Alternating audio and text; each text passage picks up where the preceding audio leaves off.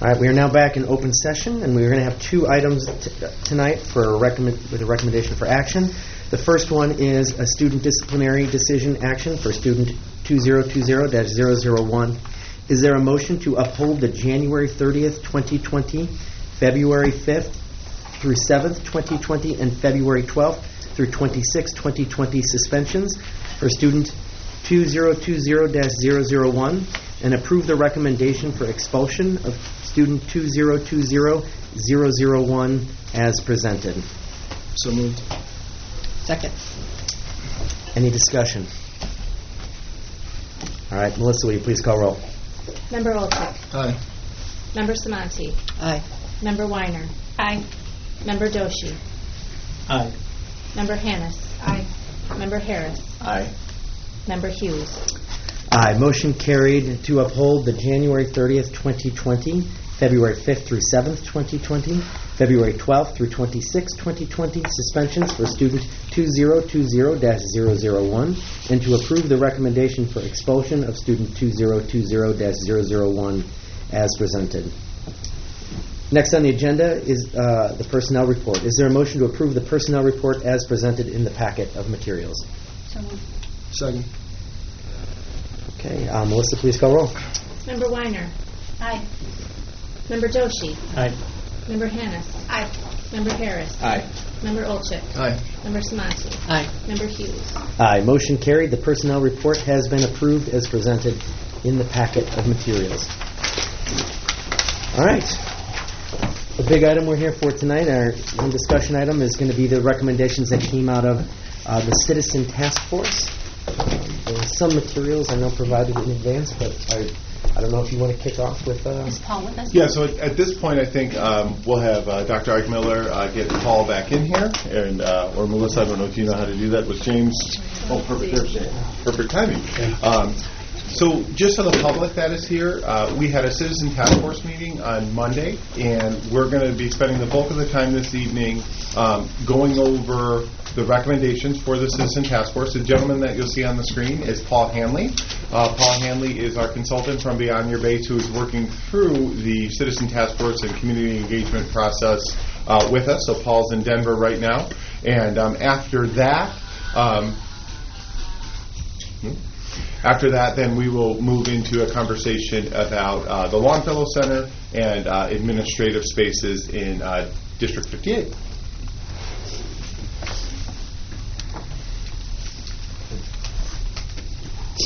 Paul, can you hear us okay? I can hear you. Okay.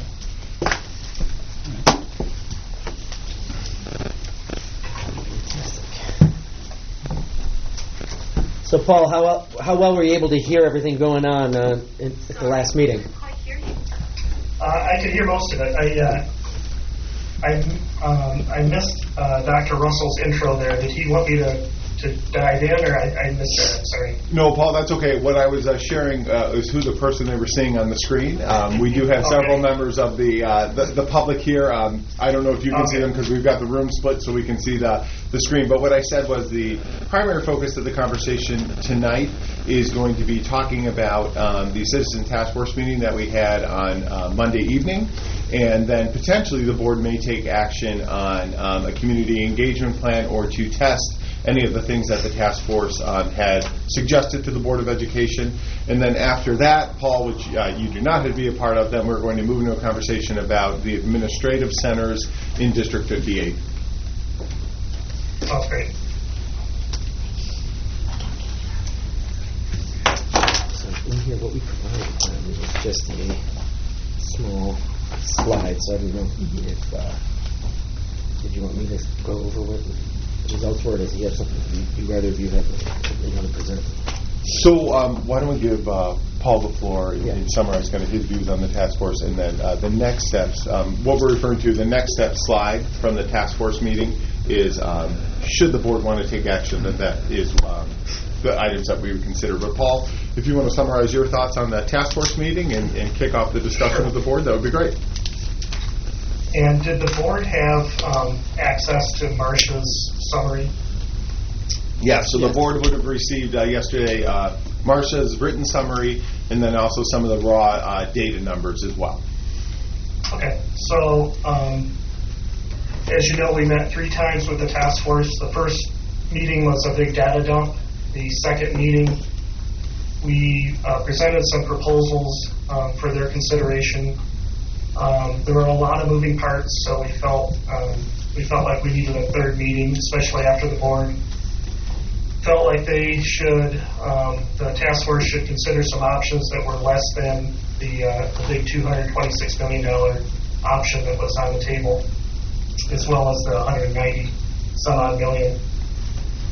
And so at that third meeting, I unfortunately could not participate, but Marcia Sutter was there to help facilitate. Dr. Russell did a great job. Darren did a great job. I was glad that Tracy was there to share her thoughts. And so some of the takeaways that I think kind of high-level takeaways are the following. One, they felt like boundary adjustments should not be part of the proposal. Doesn't mean that boundary adjustments should never be discussed again, but they felt like it should not be part of this proposal. They agreed that there should be a special focus on maintenance projects, and that held true at the second meeting, looking at the larger proposal, as well as the third meeting. They totally agreed that maintenance projects, kind of the meat and potato stuff, needs to be addressed. We can't, they felt like that couldn't be set aside. And they also felt like, as part of that secure vestibules should be lumped in with the kind of priority placed on maintenance projects. The third item, they support grade reconfiguration. And so what happened at the first meeting, or at the second meeting rather, is that Amy with White & Company presented an approach to grade reconfiguration, which involves expanding the middle schools and moving 6th graders into the middle schools. It was a really comprehensive plan. And then, because of the cost of that plan, and in an effort to try and reduce the size of the total proposal as well as the tax impact, we had asked that White & Company come back with a kind of light version of grade reconfiguration. However, when the task force heard that last time, at the last meeting, they understood why that concept was on the table, but they preferred the original approach that was more comprehensive. So then the next item, the task force was not excited about a proposal that is just kind of maintenance only. They, from what I could hear at the third meeting, and I was dialed in remotely, but could hear that, and also with the results that we reviewed, that they felt like it was a once-in-a-generation ask, this opportunity to put something on the ballot. It's not like your school district comes back every 5 years for a tax increase. And so they felt like it was really important to get it right the first time, and that if it was only a maintenance-only proposal, I think that some would be disappointed. And then lastly, in looking at Marcia's data, they did like a exit survey where each individual could rank order various elements of a possible proposal. And in addition to maintenance and secure vestibules, I felt like updating bathrooms as well as addressing air conditioning were kind of second in line, but they've placed importance on those upgrades. And then my just kind of thoughts on the side as they were talking at the third meeting, I jotted down that even if middle schools received a lot of the dollars in terms of improvements, that every child's going to benefit. Every elementary school would benefit. Every elementary school child would benefit. I jotted down that a $200 tax impact seems like a lot more reasonable than $317. And then lastly, this point was raised at the meeting, and I thought it was well made, that District 99 asked for $136.6 million, and that was just for 2 schools. You have 13 aging schools, some of which are surpassing 90 years old, and you're not asking for athletic turf fields and things like that. This is just kind of absolute highest priority needs. So whatever number you come up with, I think that, hopefully the taxpayers realize what's in front of you in terms of the number of schools you're trying to take care of. So with that, I'd be happy to answer any questions or sit back as others kind of discuss this, and if you have questions, I'd be happy to weigh in.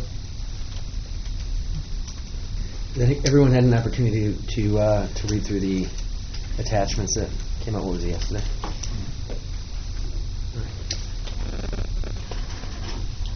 Yeah, I guess I'll start. So I think we're getting more data and we're getting more emotion into this conversation, which I think is great. I think the process has kind of got us to the point where we expected to be. And I think when we start throwing out numbers, whether it's 226, 150, 100, 180, whatever it may be, I think it just shows how complex of a problem we're trying to solve.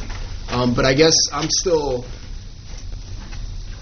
I was perplexed by your synopsis, Paul. I guess I was looking for more concrete outputs from that task force than more questions. So I guess, what would you respond to me saying that I feel like we're just getting more data thrown at us as opposed to concrete conclusions from the task force that kind of propelled us to the next level?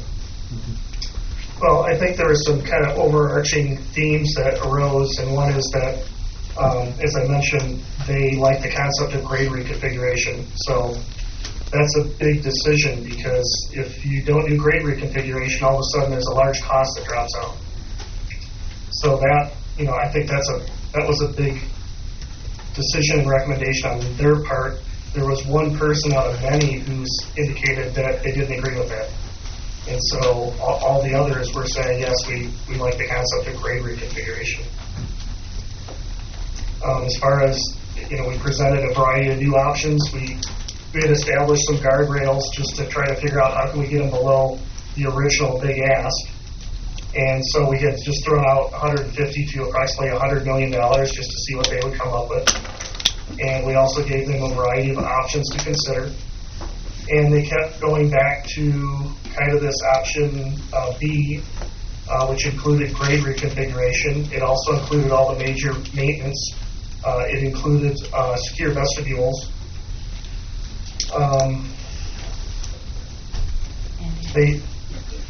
It's tough because when you start seeing things like air conditioning crossed off the list.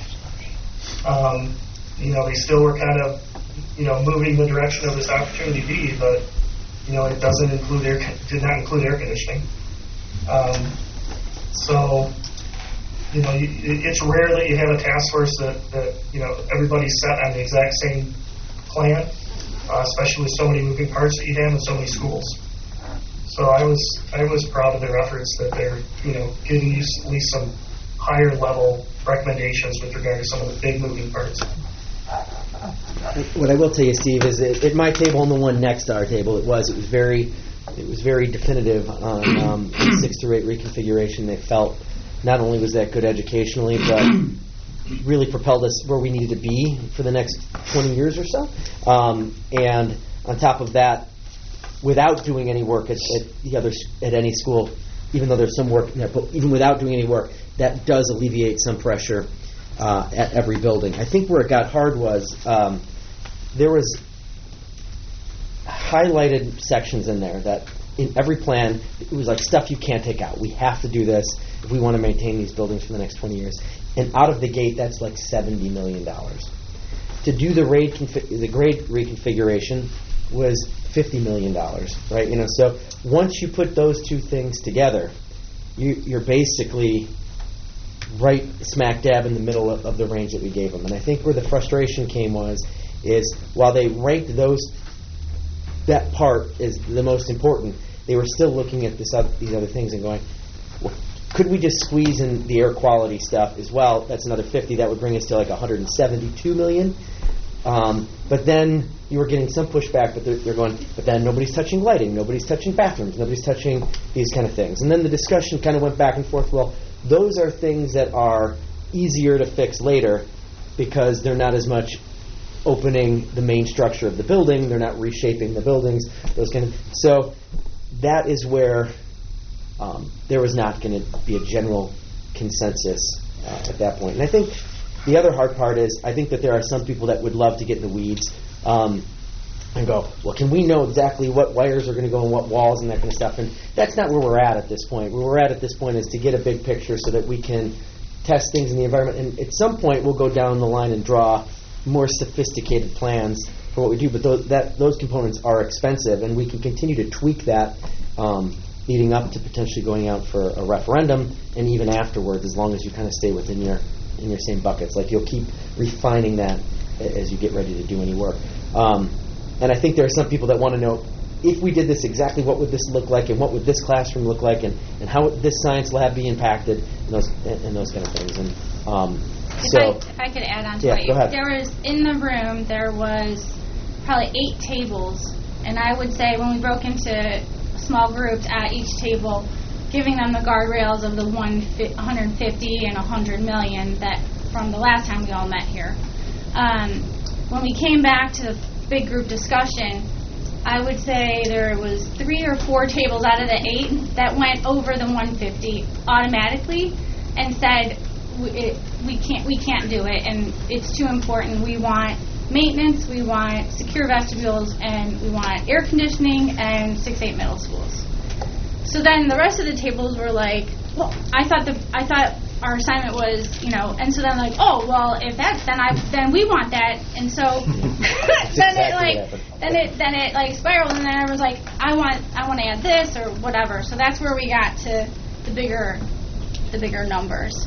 I had people coming up to me afterwards asking why the board, they were disappointed that we came back after the 226 and brought it down and said, look between these guardrails, and they were upset that we had done that and hoped that we would consider the big number. They understand 226, but they were hoping that the numbers that were talked about Monday night would be part of the discussion. I'm going to just jump onto your earlier comments, Steve.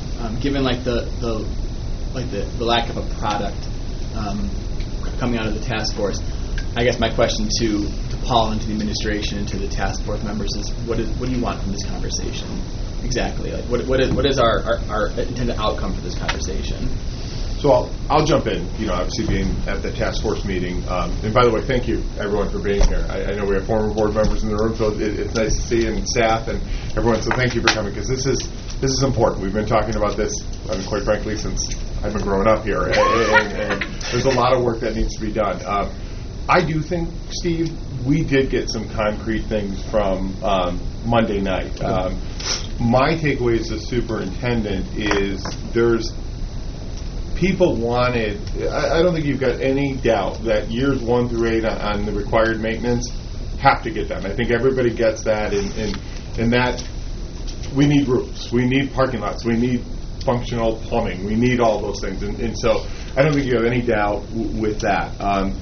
Security, I also think, is an essential part of everyone's plan. Grade level configurations. Paul put it nicely. There was one person in the room of about 60 that said they didn't want to do the grade level reconfiguration. So I think those are your big 3 things. I think the issue is most people also wanted air conditioning in all of the schools. But given that would throw you up into that 170 range, I think that's where people were a little skittish about that, and that's where we started to get in a conversation of, this is a once-in-a-lifetime opportunity. We should at least test that, see where it comes out, and all that. So I walked away with some pretty concrete things. To your point, I think what we need coming out of this meeting this evening is to direct Paul and myself and Marcia and the team, what do we want the community engagement push to look like? Because we need to now go out to the community and say, here are the things that we're considering. Give us your feedback. That's that qualitative data. That's where we're running our community engagement sessions and all of that. So what should we be sharing out there with the community and telling them that this is what we're very interested in pursuing as a school district? I think the other thing for Paul is, on the other side, what should we be testing for that quantitative data to determine what the task force can review at the June meeting to make a final recommendation to you on whether or not you should be putting a question on the ballot for this November. So that's what I walked away from Monday night. I do feel like, if we started out here in December, we got to here in January, I feel like we're here right now. And so I do feel like it's getting better. But this is a very complex thing. You've got 13 aging facilities with a ton of other issues on top of that, and it does make it very tough. But that was my takeaway from Monday evening. So do you think it's, when we kind of get to this level right now, we're saying that 170 number is something that task force could be on? I think that's something you're going to have to discuss tonight. I think we're looking for some clarity on, is it just a grade level configuration and administration, you're going to have to figure out a different plan for air conditioning long term in the school district. Or is it, no, go out there and look at it all, knowing that's a pretty big number, though, and what the potential tax impact can be. So that's what I think we're looking for. I think there was some really good conversation that the board needs to have tonight around that 150 versus 170. Because everybody wants the required maintenance, everybody wants a secure vestibule, but everybody seemed to want the middle school and the air conditioning too if they could have it. So how much discussion did the tax burden kind of get as part of the overall engagements?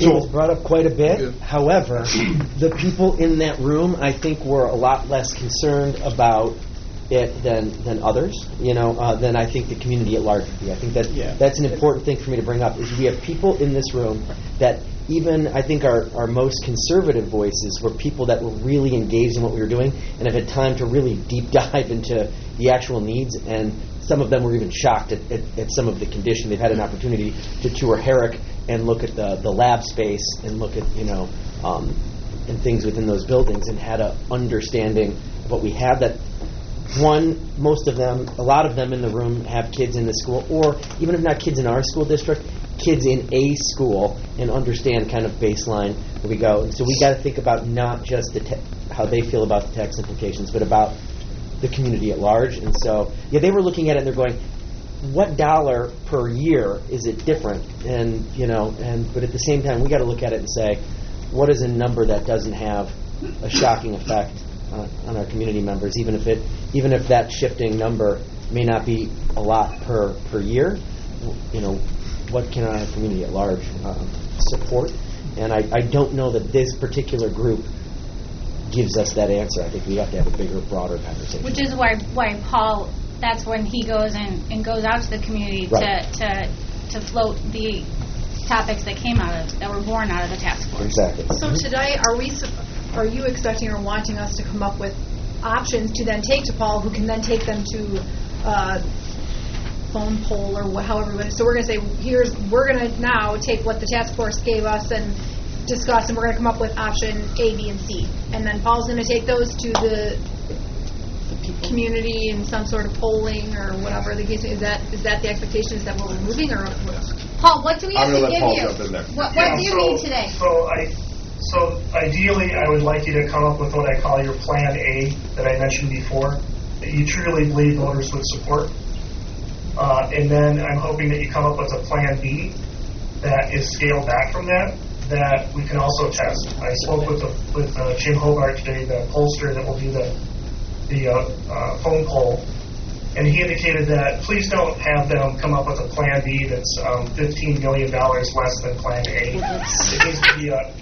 It needs to be a large difference so that when we test it, I mean, we may test 100 million, and we might still get pushback. So we don't know yet. But it can't be, it can't be a few 10, 15 million less where they're like, well, what's the difference? I mean, so I'm hoping tonight that you come up with what you feel is a plan that meets the kids' needs, meets the school district's needs, it meets the taxpayers' needs altogether. And so I think based on what we provided to you from the task force, I think there's some good leads as to what that might look like. And to give you a gut instinct of what that room was feeling like, and that doesn't have that just needs to be a starting point for the conversation. I'd say that they were saying sort of the baseline maintenance stuff plus 6 through 8 middle schools plus air. The test is option A, and the test is option B, either just dropping the air and then adding in bathrooms. Is your plan B? What was bathrooms, around $8,000, right? I mean, $8 million. 9.3. 9.3. Yeah, if you take grand, that'd be great. Wait, can you we'll do it. stop right there for a second? We Yeah. talk about bathrooms. Yeah. So 117 million is the number I've heard that includes bathrooms. Is that correct? No. No, so 181 would include bathrooms. If you wanted Yes. bathrooms in there Okay. with air Got conditioning. it. Okay, so here's my 2 cents. At the last special meeting we had, I think we put those guardrails on there of 100 to 150 million. I think we were pretty purposeful about that. I think at least 6 of us were like thinking 150 was our cap, and I believe since I've been on the board. Conversations with Dr. Kermascoli and with Dr. Russell, both administrations and with board members, we always were pretty close to that 100 million mark. I think the one thing that I'm considering when I think about $181 million price tag is, Paul mentioned that we have just in the last year or two in our community, our taxpayers have all had their taxes increased by District 99. The impact on the $300,000 home was about $65, and that's because they had bonds rolling off. We don't have bonds rolling off. So the financial impact on a family is 4 times as much in that range, in that $170 to $180 million range. Not to mention a number of other tax increases that we've all, as Illinoisans, have all experienced or are going to experience in the coming years. Gas taxes going up, et cetera, et cetera, et cetera, et cetera. My critique, and I think Darren, you mentioned this. My critique of the task force is probably we don't have a good slice of the community as it pertains to families that are living paycheck to paycheck. So I don't think we're hearing like the voice from households that are on a fixed income. So I'm very conscious of that. I think that everything in the plan is great. I mean, I love. There's no idea I don't support 100% in a full-throated manner. However, I just think that we need to be a little bit more reasonable in terms of considering the impact on the average taxpayer. I think that year 1 to 8 maintenance is just is non-negotiable. I think security, we're also hearing pretty loudly there. Right? I still think we need to get this into the 130 range as our option A, and maybe something smaller for option B. And so what that would be, just to kind of give everyone a heads up, then option A would be the 6 through 8 middle school reconfiguration, and the $70-some-odd million of baseline stuff would be around 130-ish million. And then I don't have the charts in front of me. And then if you pull that out, security as well. No.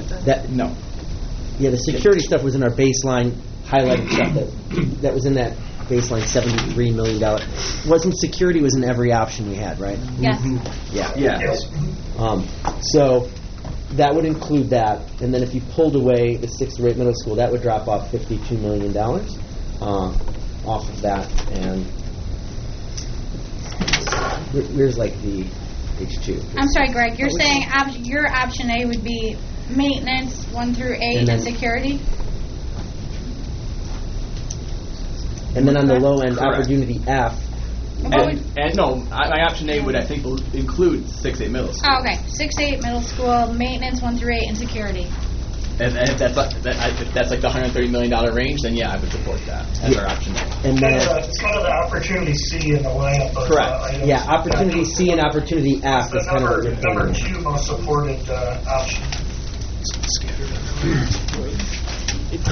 Can I know that the task force was not very interested in 6 through 8 light. How does everyone here feel about 6 to 8 light versus 6 to 8 original? No. Why?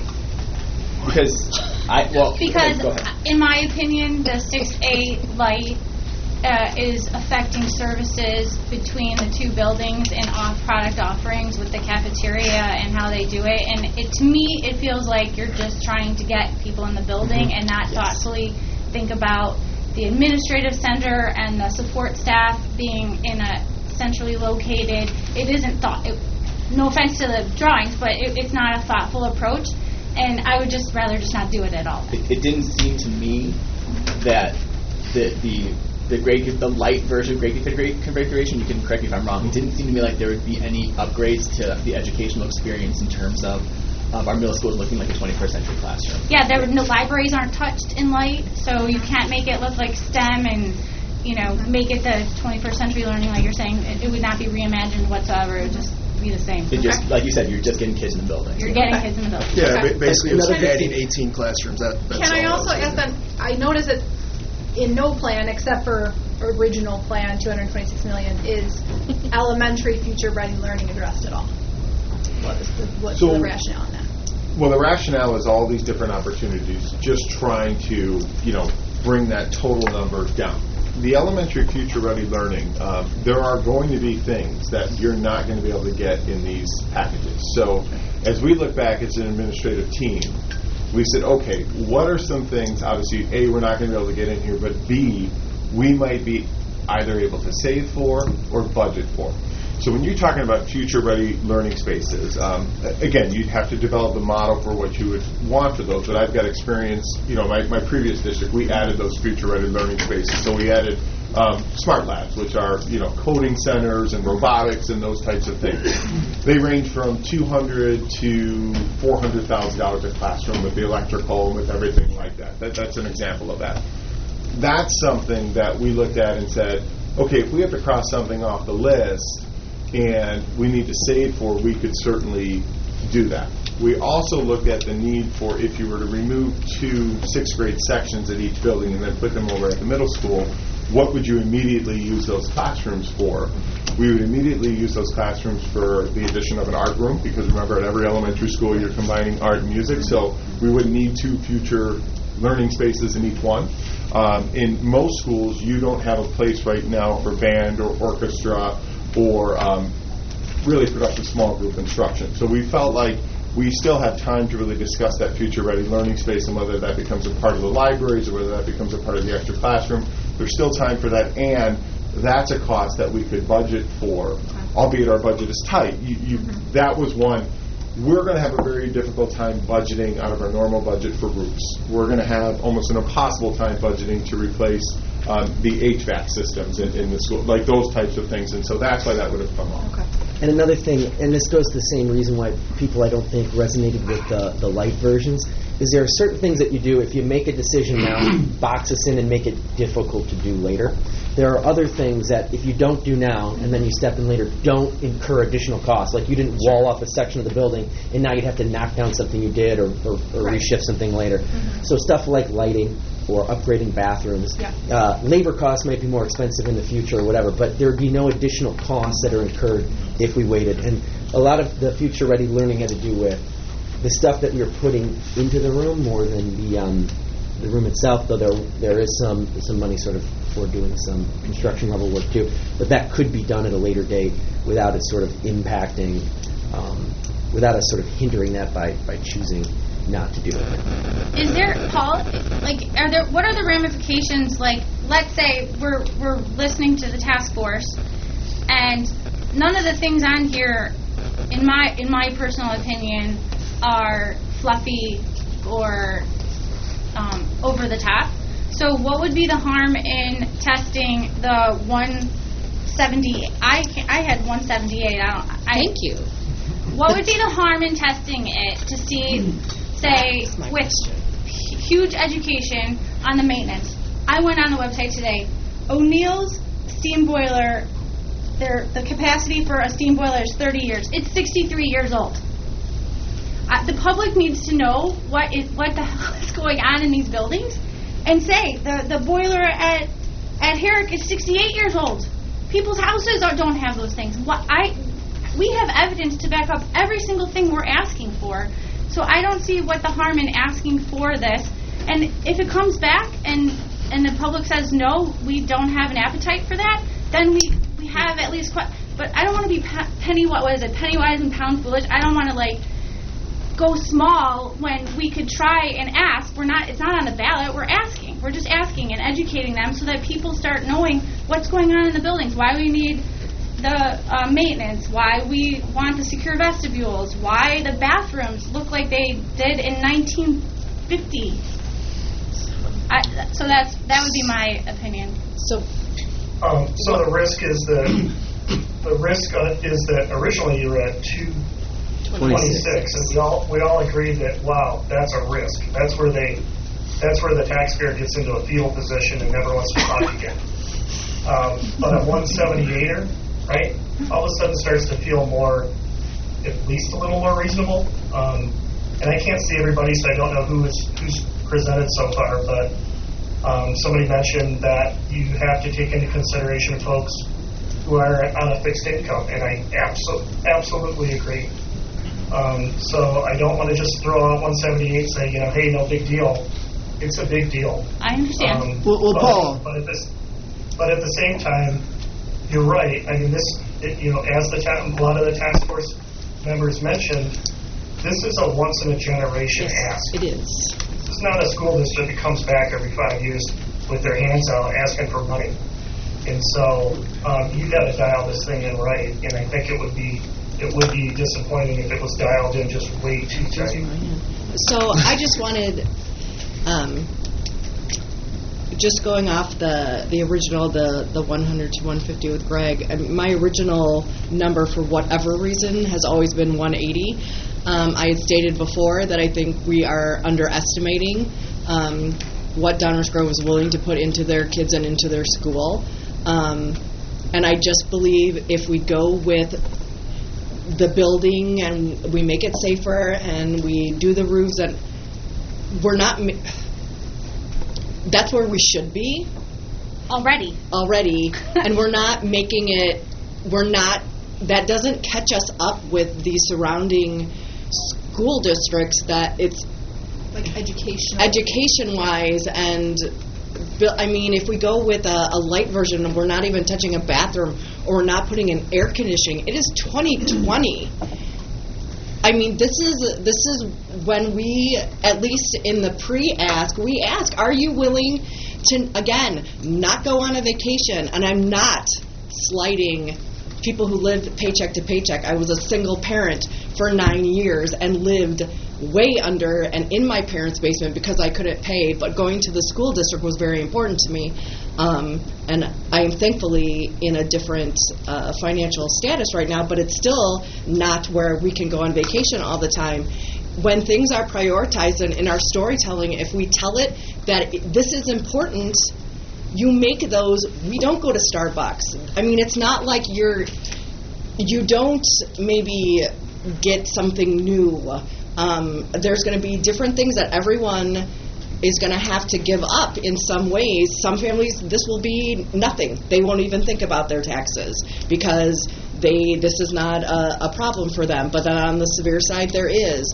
But it's important to me as a parent that my child is getting what is entitled to her by living in a town like Downers Grove. And I just feel like by having anything 140 or lower is selling ourselves short, and we are not going to be able to get this ask again in the next 20 years. And Jill, I appreciate you sharing that perspective. And I think where my head's at this point in time is I think that's the voice that we're kind of getting from the task force that's very pro-education and willing to kind of invest. But I think the whole reason why we went to that 100 to 150 guardrails is we don't think that the voting base would support that large number, right? Like, I guess... But we don't know yet. But I guess why did we make that jump last week or 2 weeks ago to go to the 100 to 150? I'll share why I pushed for that jump. I think I was one of 6 of us that pushed for that jump. The director from the task force last time of 226 was the idea of you should go test 6 to 8 middle schools. And then they felt like they didn't have a lot of time, and they said you should just test the number that we have. They didn't have the time to go through this process that we asked them to do in the task force meeting number 3. And so we felt like there wasn't an actual consensus.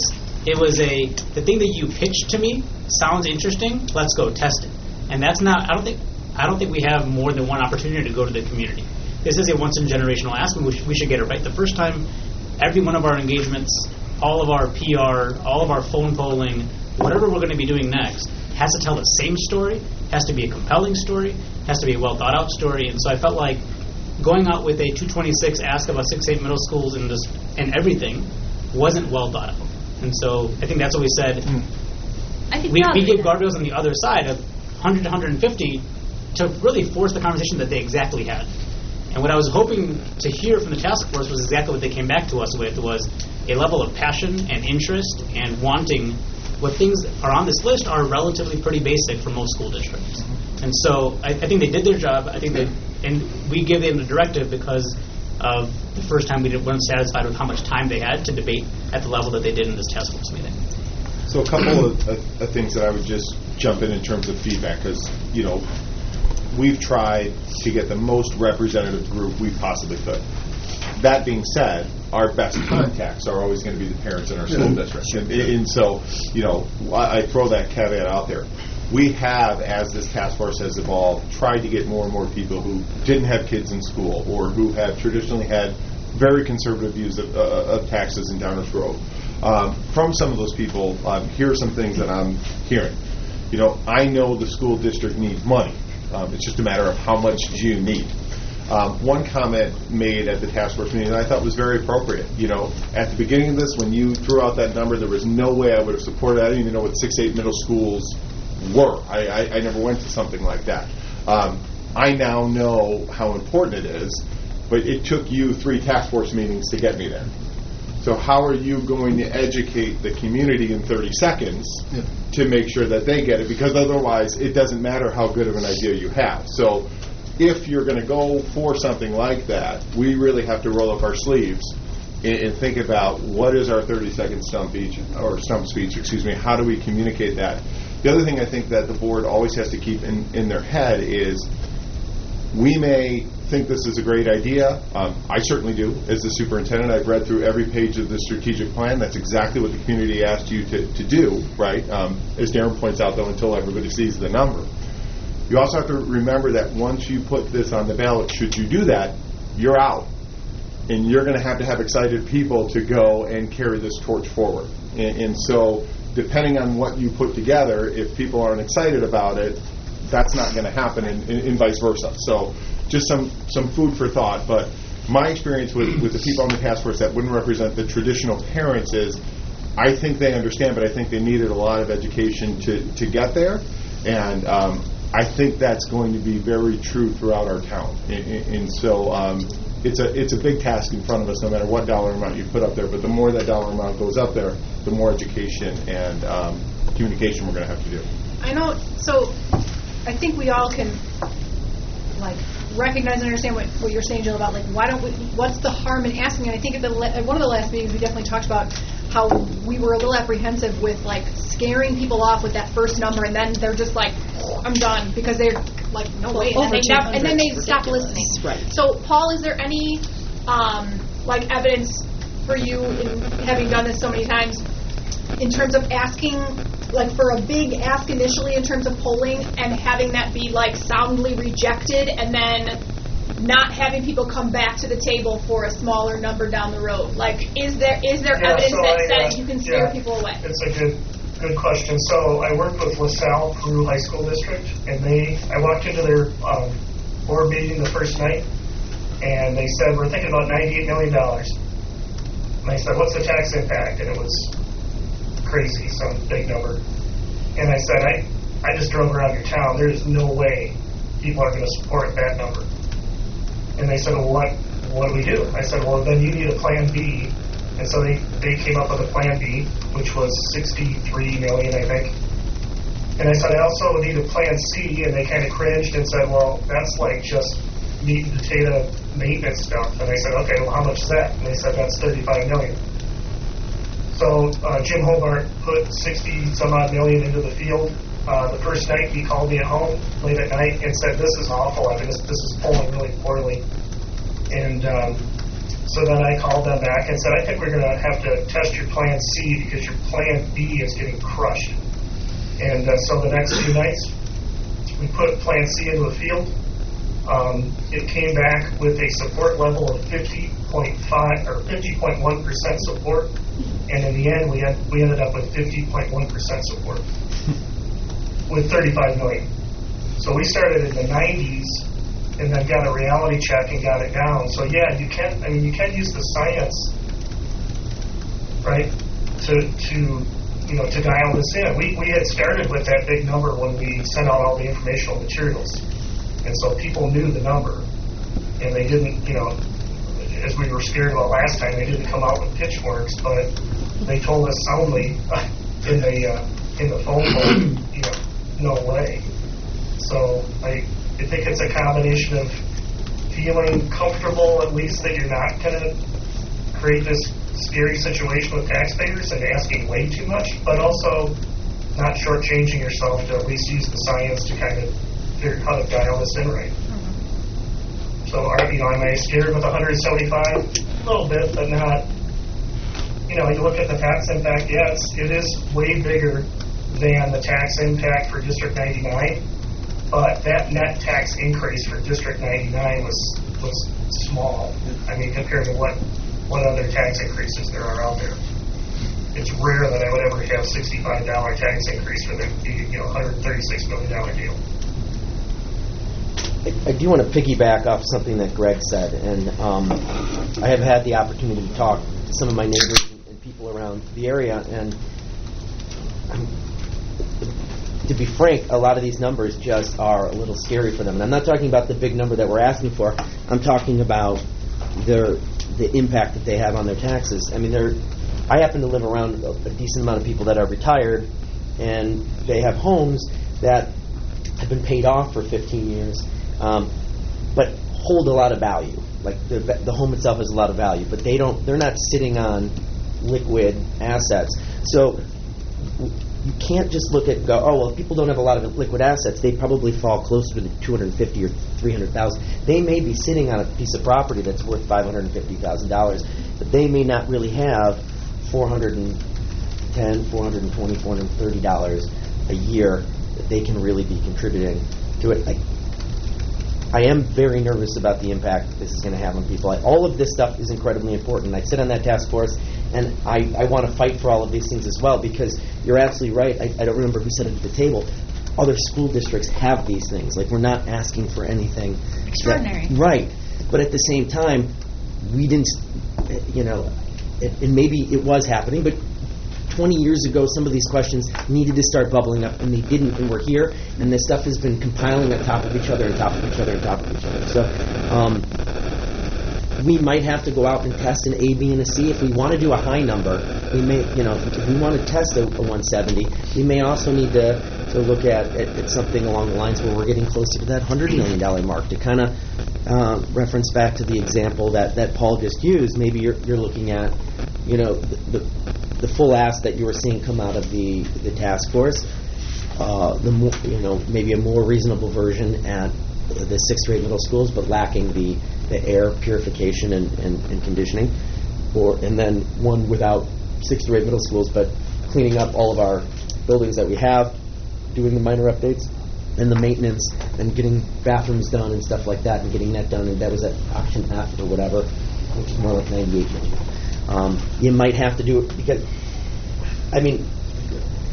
we haven't heard of the community at large, but I have to say that looking at these numbers, I have hesitation in pushing forward on that. I'm going to speak about something I don't know a lot about.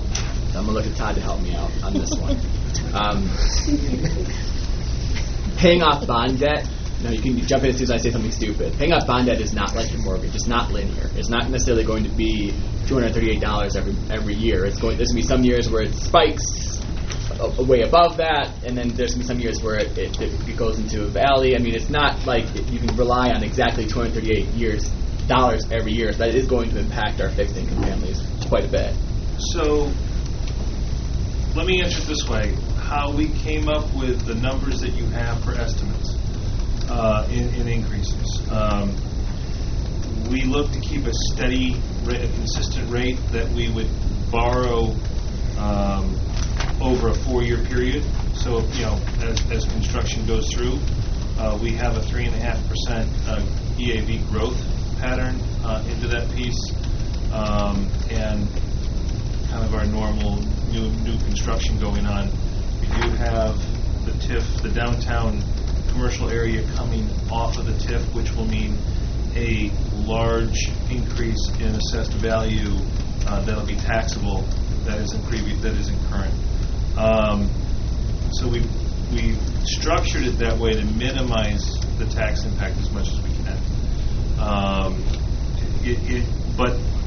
But the structure is to keep a consistent rate across that process, and to let that EAV growth help pay, and keep that piece so that you don't have the spikes and so forth. Okay.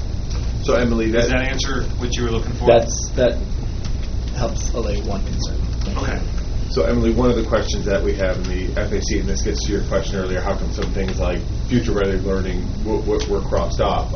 In the Financial Advisory Committee, we're looking to keep that fund balance policy, number one, so you never have to worry about tax anticipation warrants, but number two, how can you build a capital fund that you can actually access to start to do some of these projects? So while not all that TIF money, some of it has to go obviously into the educational fund, but some of that TIF money would help build up that balance to then put back into some of these projects. That's also, years 9 through 12 in the maintenance bucket, some of those things as well. So that TIF is a really big thing, but we have to be careful. Same thing I tell my kids at home, you can't spend the same $20 6 different ways though. So we have to make sure that we outline that in a capital plan, that whatever doesn't get called for in this and that would go in there.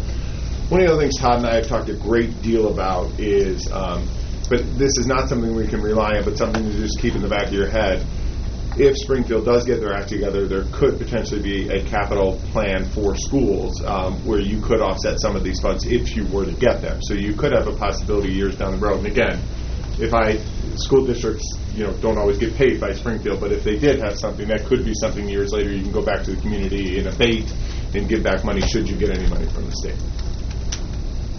Paul, I'd love your advice. So where my head is I think mainly where Steve's head is around, we know some things, we don't know everything. And the next step in the project plan here seems to be go test to figure out what that gap, to fill in that gap of what we don't know. When you test in a phone poll or when you do community engagement, I still stand by this. We have to have one story, and we have to be able to tell it time and time again through each of these engagement opportunities, and it has to be 30 seconds or less. When we think about phone polling, we think about community engagement, what do we do on the storytelling side to be able to do the PR push here? To educate. Yeah, the education plan that is the compelling story that we are all compelled by. How do we package that in a way for somebody that doesn't think about D58 every morning? How do we put our PR story together next? Well, I never say that we sell stuff, right? I wouldn't say that we're selling anything, which is the reality. I mean, you have respected these taxpayers throughout this entire process so far, right? Including doing the citizen task force and doing all the stuff that you did to try to keep dialing this thing in.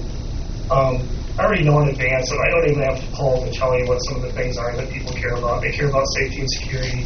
They care about protecting what they already own. Darren was talking about people having homes that they've owned for a long time. Well, those are their assets, right? Their assets are also the schools. And so to protect those is super important. They love things like, replacing boilers and blah, blah, blah. Will it be a challenge to lay out the benefits of moving 6th graders into with 7th and 8th graders? Kind of, but there's some pretty basic stuff that happens. One is you're freeing up all this space at the elementary schools, many of which are way at capacity, and so that just makes kind of common sense to the average Joe. And then there's some reasoning that we can go into that's a few more bullet points of the benefits to the 6th grade student of now being mixed in with 7th and 8th graders. We're not trying to hit 50 bullet points. We're going to hit 3 major themes. I think that you should again settle on one main project, one main proposal that is, fill in the blank. I don't know what that number is, but then we're going to go test some other things. We'll actually test parts of that package, and we're going to see if there are any clunkers. And then we're going to test arguments for, arguments against. If you'd like, we can split the sample. We could test a 178 versus a 151 or something.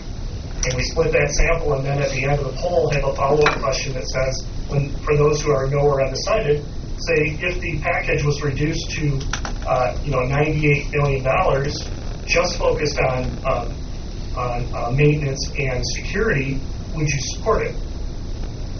See how it all rolls out. So there are definitely some strategies with polling that we can use to, again, help provide you with, give you information that you can make an informed decision at the end. Thank you. So is that our next step? Find something in the 170, 180 range and something in the 150 to test? I think I just want to kind of summarize the 226 meetings. I feel like I just want to make sure that I walked away with the same conclusion from the last meeting, that the 226 would be the pitchforks and the fetal position response. Is that the same conclusion, Paul? That was my response. I would totally agree with that. That was my fault. I'll throw myself under the bus. I should have forced this board to put those guardrails up earlier, and I didn't. And I allowed the task force to kind of have to take the brunt of all that and be cornered into saying, "Yeah, let's go test it." Well, they didn't really test a number that big. Right. So then we created these well-intentioned guardrails of 100 to 150, and then the task force says, we understand you, but we kind of found this 170, 180 range. So I think we should find something in that 180 range that kind of gets us most of what we want, and then come up with a plan B that's in the 150 range. And I will oppose that. Okay. I don't think we should test anything that I will not vote to put on the ballot in November. Like taking away stages from O'Neill, right? No. Yeah.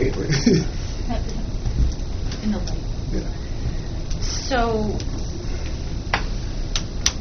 okay, then let's take that a step further. What would you support at this point in time? I mean, I feel like we had a really long conversation. We had those guardrails up, and we were thinking about a whole number of factors in terms of having a good story to tell the community, but also keeping our taxpayers at the front of the conversation. 70% of whom don't have kids in our schools. So I'm not comfortable seeing. I was at 150, and I was always leery, but 180, I'm out. Greg, I understand what you're saying. This is not for us to go put on the ballot. This is for us to fill the void of what we don't know. And for us, I completely understand that. I'm not in favor of testing something. I'm not going to put on the ballot. I'm not going to support to put on the ballot. So I mean, like. What if we test it though and we get good feedback? Okay. You still want to put it on the ballot? I guess I would. I mean, we're not going to get 100% of people in the community supporting it. I guess you can count me in the 45 to 40% of the community that doesn't support a tax piece of that large. Okay, so what? Okay, get your pencil out. What would be at one? What's the price point you're looking? I threw out opportunity C. We're still getting great reconfiguration. What we're losing is something that I understand is a big one, but I mean we're losing probably air conditioning. But I don't know. Maybe I'm going against the conventional wisdom here, but we keep talking about once in a generation.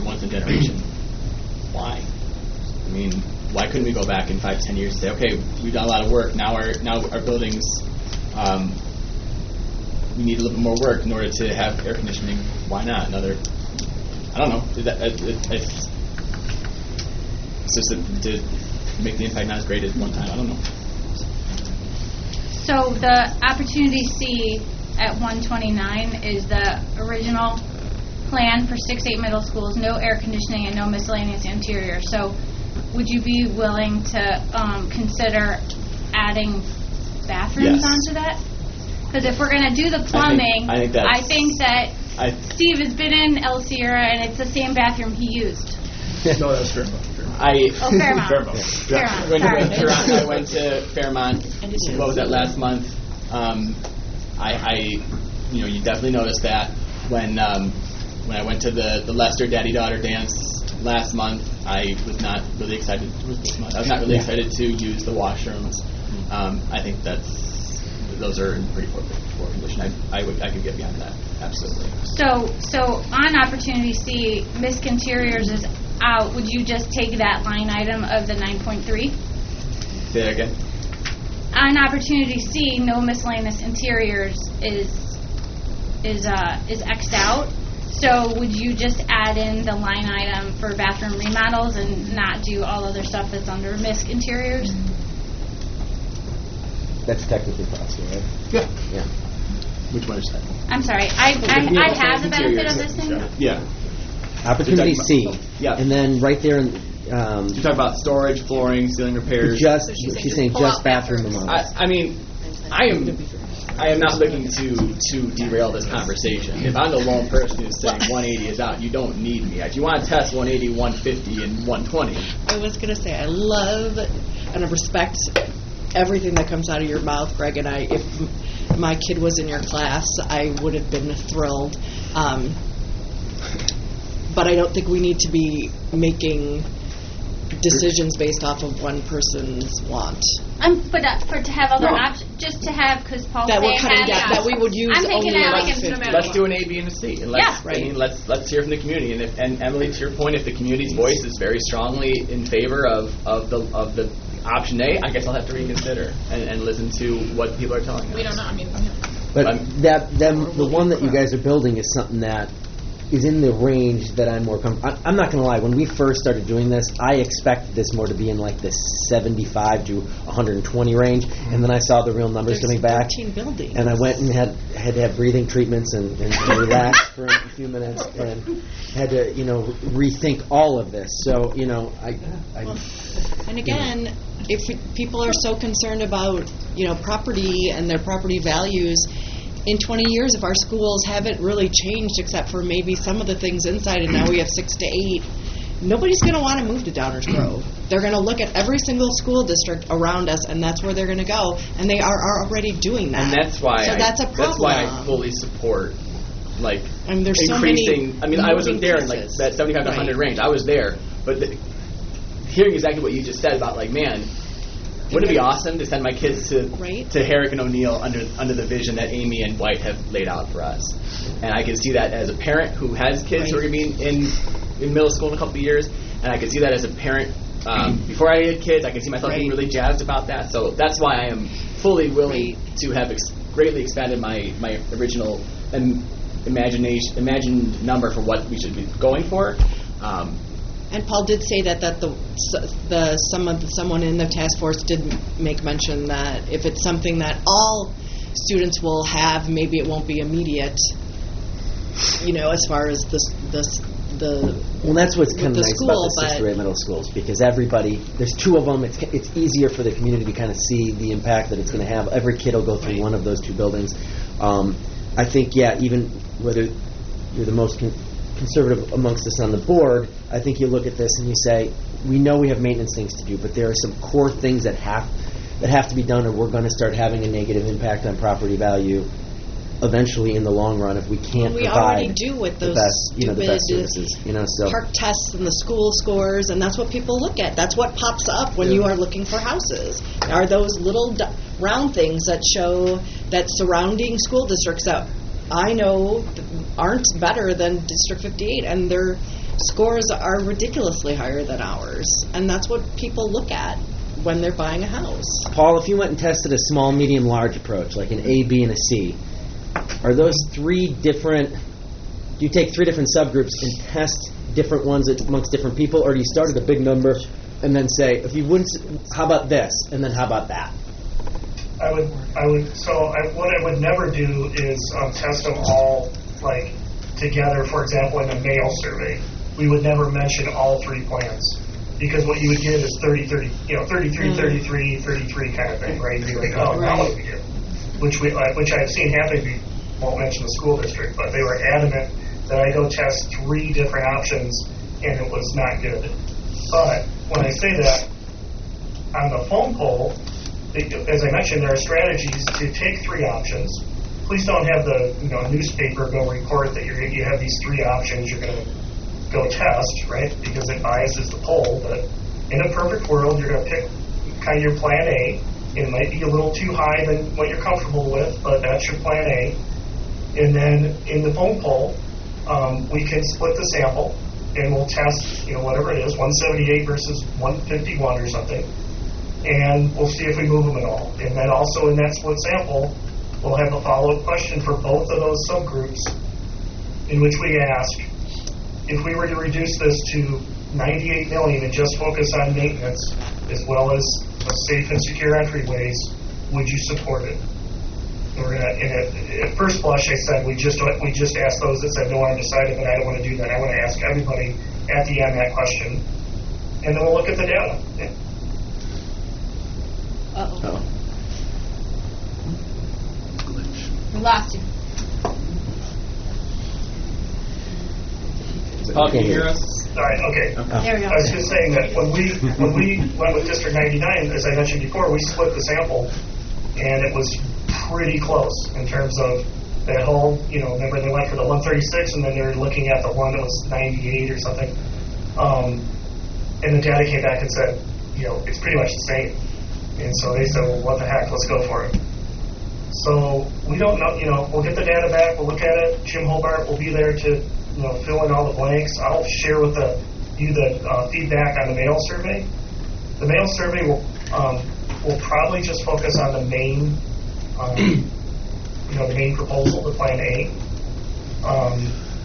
But is what it is. That's and again, the mail survey will not be a scientific poll, but rather one that just provides a general undertone.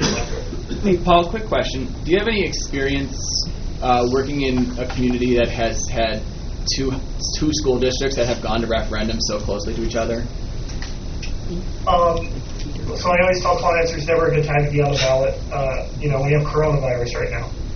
Kind of go down the list, right? There's never a good time. And yes, all the time there's competing tax measures that are happening, whether it be another school district or it be a fill in the blank, right? It's always happening. So it's just never a good time to be on the ballot.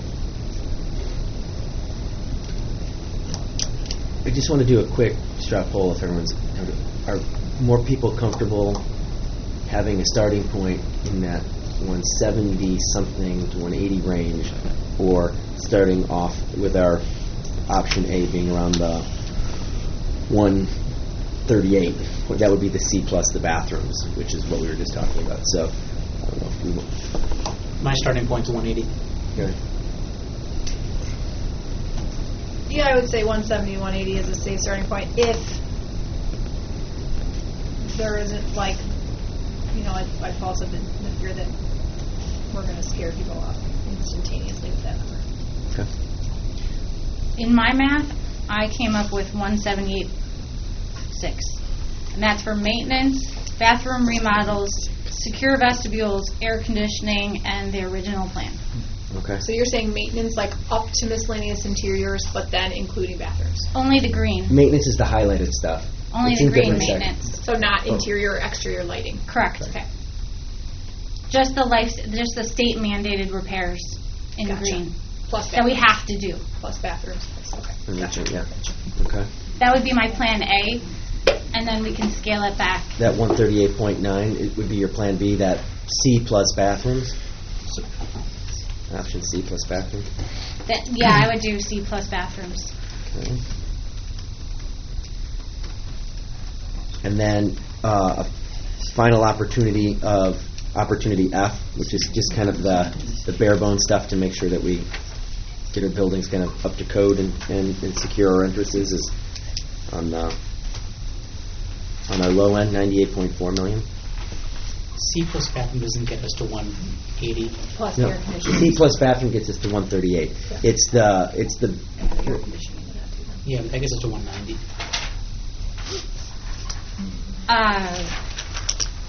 Oh, you took out interior exterior lighting, though. yeah. Yes. Sorry. And then so I'm hearing, and I'm going to go around to everybody, but what I'm hearing from you is option A would be 178.6, option B would be C plus bathrooms, that would be 138.9, and option C would be what we're calling opportunity F at that 98.4 million. That's where you're comfortable at, Tracy. That would be my A, B, and levels. C. Okay. Steve. I think that's fantastic. I hate to agree with Karat again, but only kidding. But I think I don't think we're signing ourselves up for anything, right? Like we're trying to fill the void of what we don't know. And I was actually surprised to kind of get the feedback. Yeah, we need to go for the 170 or 180 from the task force. I recognize that the task force may not be fully representative of the voting base, so I still don't know what the appetite is from the community. So I think we test that 180. That helps us start to connect the dots a little bit more. I'm going to take that as a compliment. Jill. You also need 75% support from your base to win. So, again, the parent should not be discarded in the discussion. What do you think, Jill? Agree. What was the third package there? Just that option F. That's the one that gets us some basic maintenance, including the state mandated repairs, gets us the secured secured vestibule views. There's no grade school with the opportunity C. There's no AC and no middle schools. It's literally safe and secure vestibules and maintenance.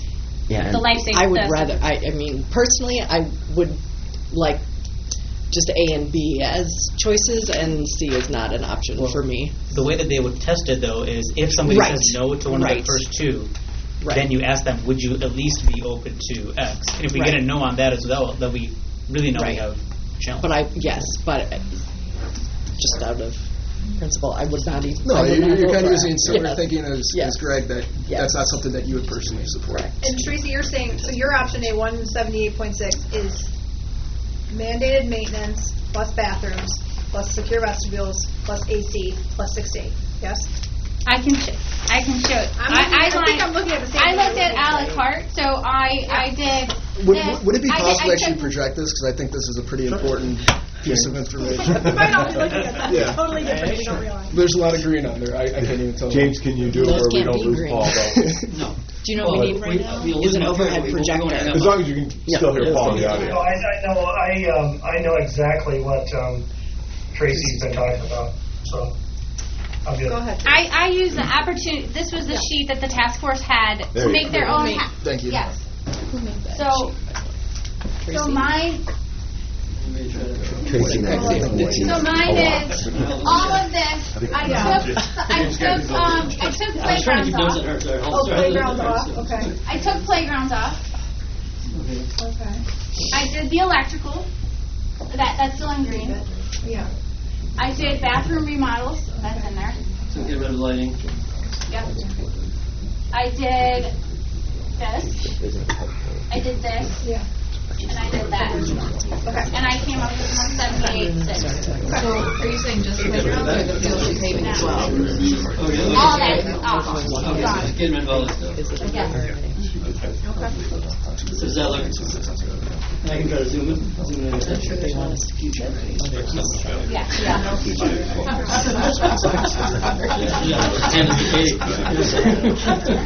All right. That's my happy meal. Mr. Bardo, so one of the things she crossed off was the playground stuff that's in our highlighted area. Now, playgrounds isn't always what we think of playgrounds. Is that problematic for us to take that off that list? Because I don't know if that's like curbing and so we took space. Safety. Yeah. So we took the actual playground improvements out. So we would have to go back to White and Company to detail that. Where are we at? 3.8, right? Because it does include a lot of significant paving work around the buildings, which some people would also consider playground because we have days where it's hard surface, blacktop only or hard surface only. Right.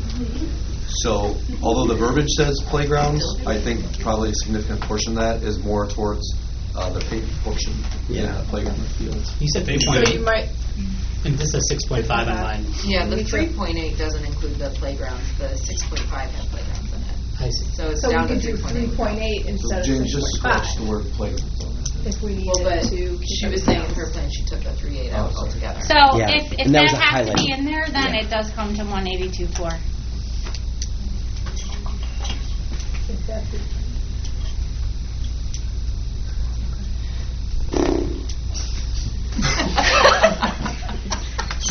of the things I want to remind the board. Yes.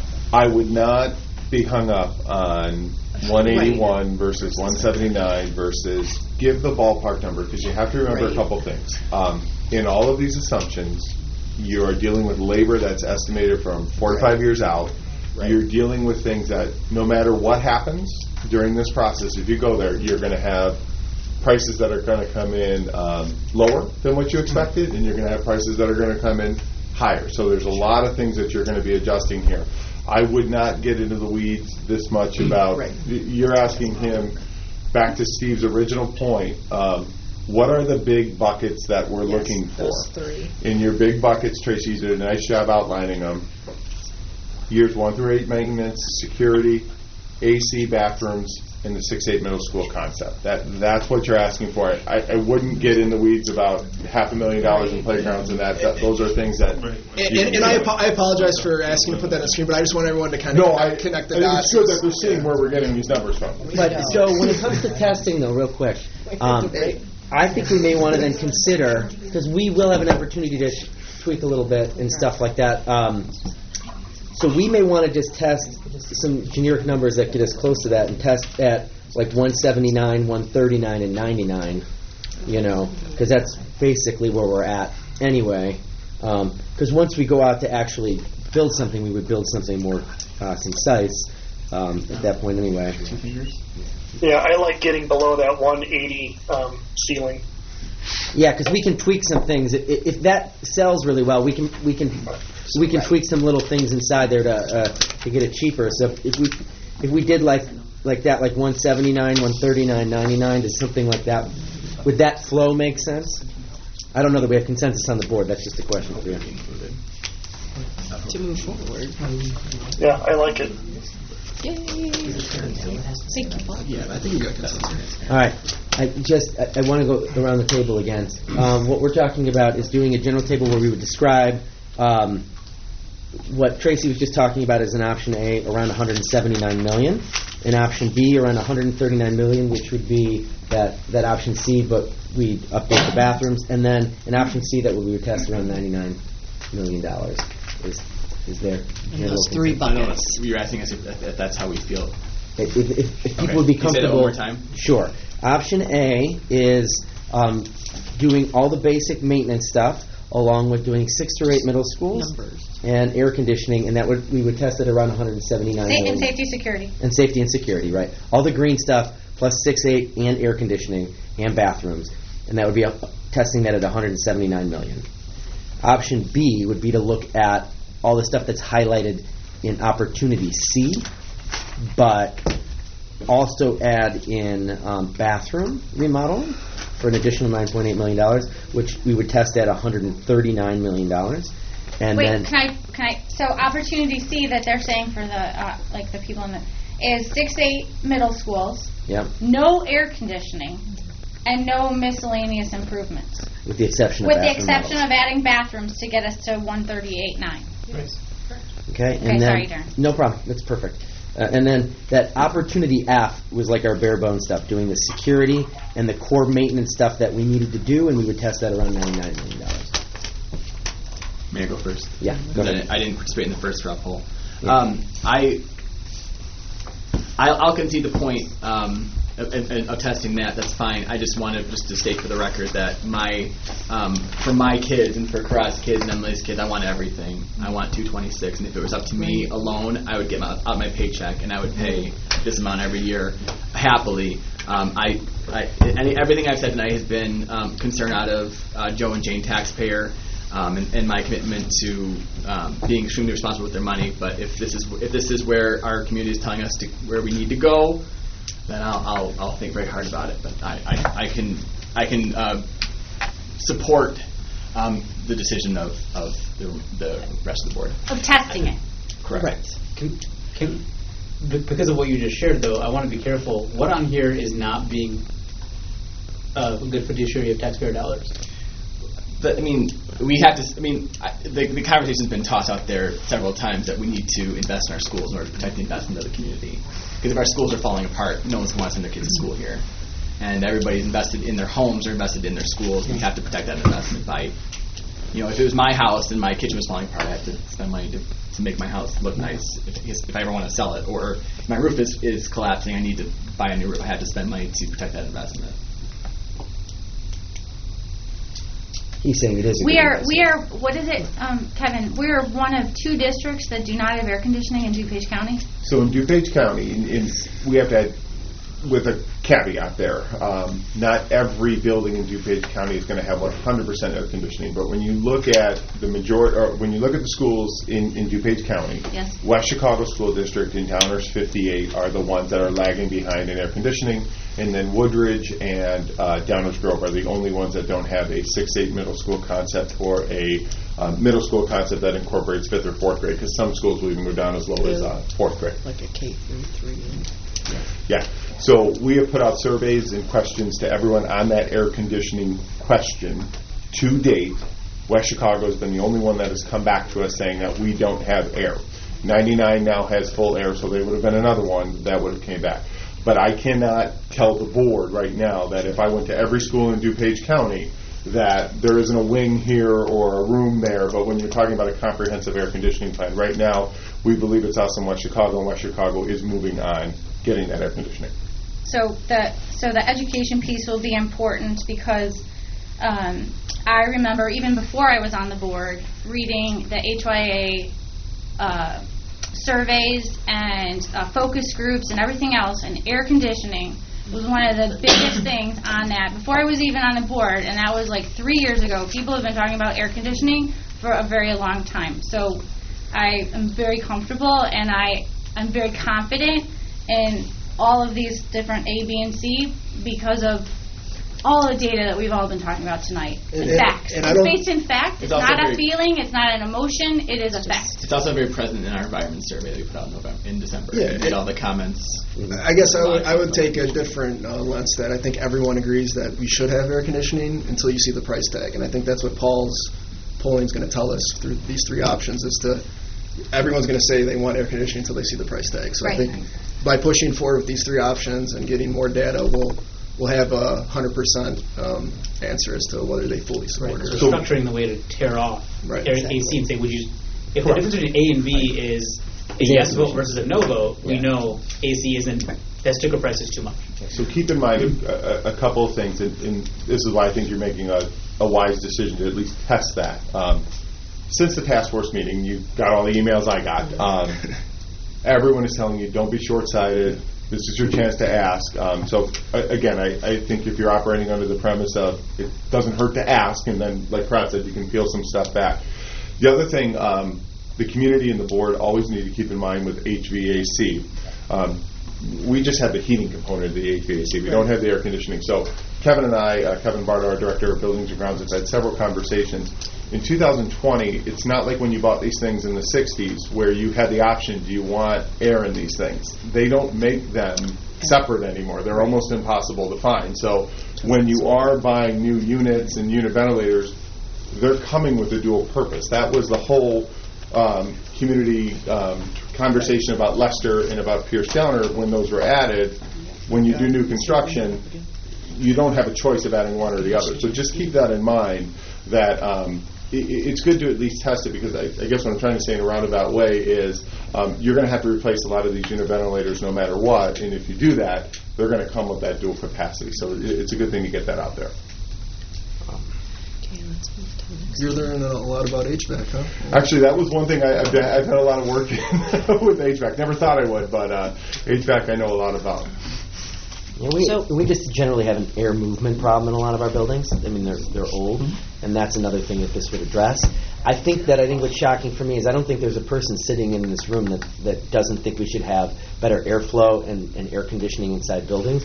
I think what everybody is shocked by is I don't think anyone, when people have been coming to me through the couple of years that I've been on the board and going, why don't we have air conditioning? I think it's because nobody expected that's a $50 million bill, and I knew it was big, and I knew it was a big bill that was coming with that, but even I was like, are you kidding me? Like that is a huge, and we have a lot of buildings and stuff like that. You just don't, you think about I'm making you that mad. You don't think about, you think about the impacts that it has on your house, like putting air conditioning. Okay, $10 grand I can put a new device in or whatever, it's a little bit different when you're talking The about other thing, too, building is size. it's all about the story that we tell. And I would encourage everyone, when you leave this center today, to take a walk behind this building right now. What you see behind this building, you will see hay bales along the back of this building. Yes. Why do we have hay bales? So the pipes don't freeze in the wintertime. That is a real thing that you're not going to see in many places in 2020. So Downers Grove has been an unbelievable steward of the taxpayers' money. The reason these buildings are still able to function as they are is because previous boards in the town have done everything they possibly can to the greatest extent possible to take care of these buildings. The scenario that I like to compare it to a lot is, you ride that car for 200, 300, maybe 400,000 miles, but eventually, you may not have had a car payment in a very long time, but you got to buy a new car eventually, and that's where you're at almost as a school district right now. So, again, you're not talking synthetic fields. You're not talking Game puck cafeterias. those types of things. You're talking very bare bones, simple kind of stuff. Again, though, it's a big number, and the reason it's a big number is because we haven't done this since 1992. So what does he need now? What does Paul need Yes. moving forward? What's the action on this then? Paul's? The action is just that I want you to, confirm that the 178.6 is, or 179 rather, is kind of what your plan A is, that is going to take the focus, that will be the focus of the various mailers, presentations, etc. And it's not going to be plan A, plan B, plan C. Oh. Yeah, you're saying we're going to lead with our Plan A and all of our documents. That would only be tested in the proposal. Right. Right? Okay. Could I confirm that? I don't want you to be disappointed when mailers come out, they don't have a plan B and a plan C. Paul, to that point, though, and if I could direct the board's attention to that next step slide that you would see in board docs. Paul, one piece of clarification that I also think we're going to need to have from the Board of Education is there's some action steps on the next step side from the task force. James, would you mind, if you can, putting that up? Our next step is calling for a letter attachment mailed to all District 58 registered voter households by April 7th. That's prior to our next meeting. An FAQs newsletter sent out on April 14th. Website updates April and ongoing. Presentations to the community, ongoing. Mail surveys. So some of these are going to require action prior to the next board meeting. So I do think your action step here has to be more inclusive of a simple phone poll, if that makes sense. Huh? No, you had me until the end. So what Paul's asking you to do is to take a board action. Yes. I apologize if I'm not being crystal clear. Sometimes in my head it sounds. And I have that on here. You also, though, if you look at April 7th, right, you're calling for a letter and attachment to be mailed to all District 58 households. So you're also going to have to authorize me as the superintendent to write that letter and get that out there prior to your next meeting, because we have a meeting on Monday. We have a meeting Monday. You do have a meeting on Monday. We could get it by Monday. Okay. Yes. Okay. Yeah, as long as the board is comfortable with putting an action item, and then you wouldn't get the letter until the weekend, as long as you're okay with that. Yeah. So we would get the letter. You'd get the letter before the meeting, and then we when you vote on it on Monday. Yeah. Okay.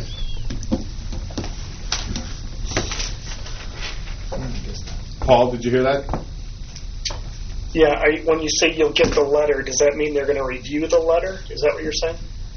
Well, if we're going to send a letter out on April 7th, they've got to vote on it, because the last opportunity they're going to have is March 9th. Correct.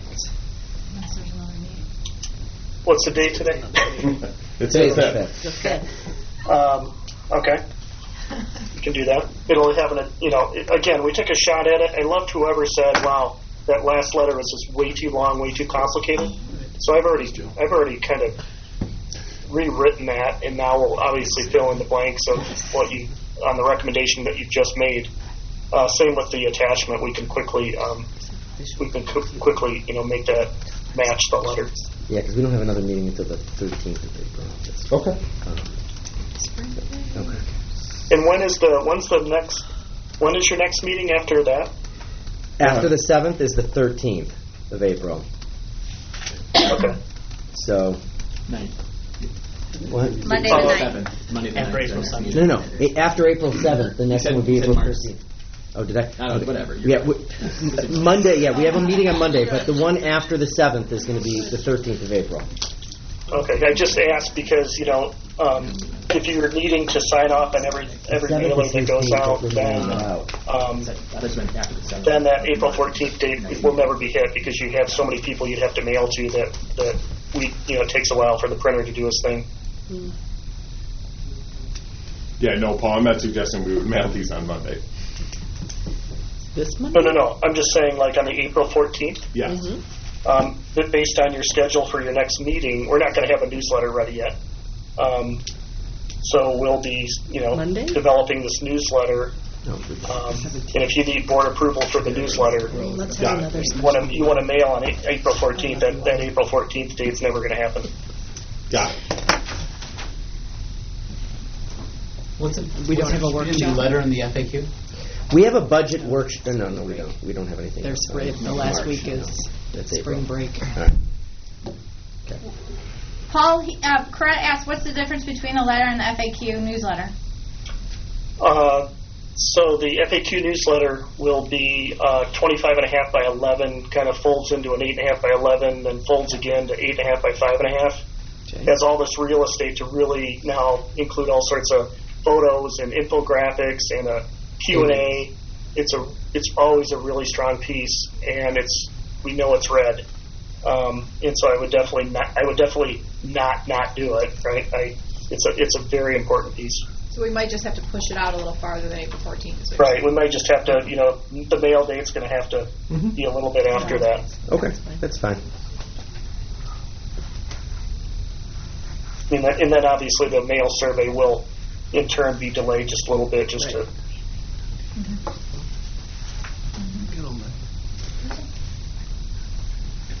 Okay.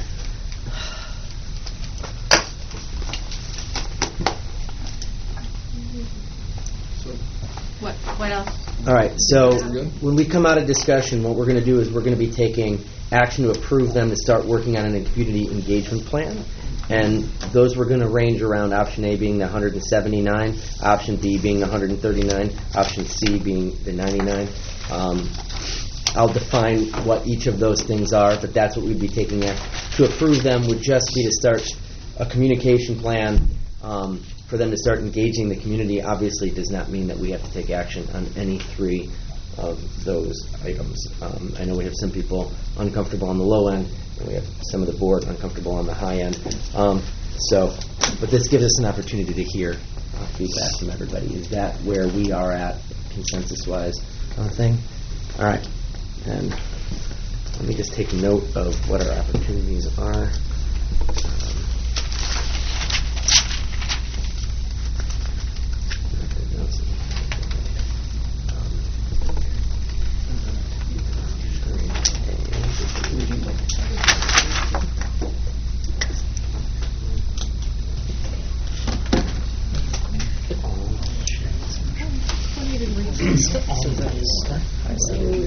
Like you just want something with this, like bullet points and buzzwords. You can't, because people aren't going to, we don't, the museum will be closed with a big sign that says museum closed today. And people come in and be like, what? And I'm like, did you not see the sign? You can't be in visitor services. So you're too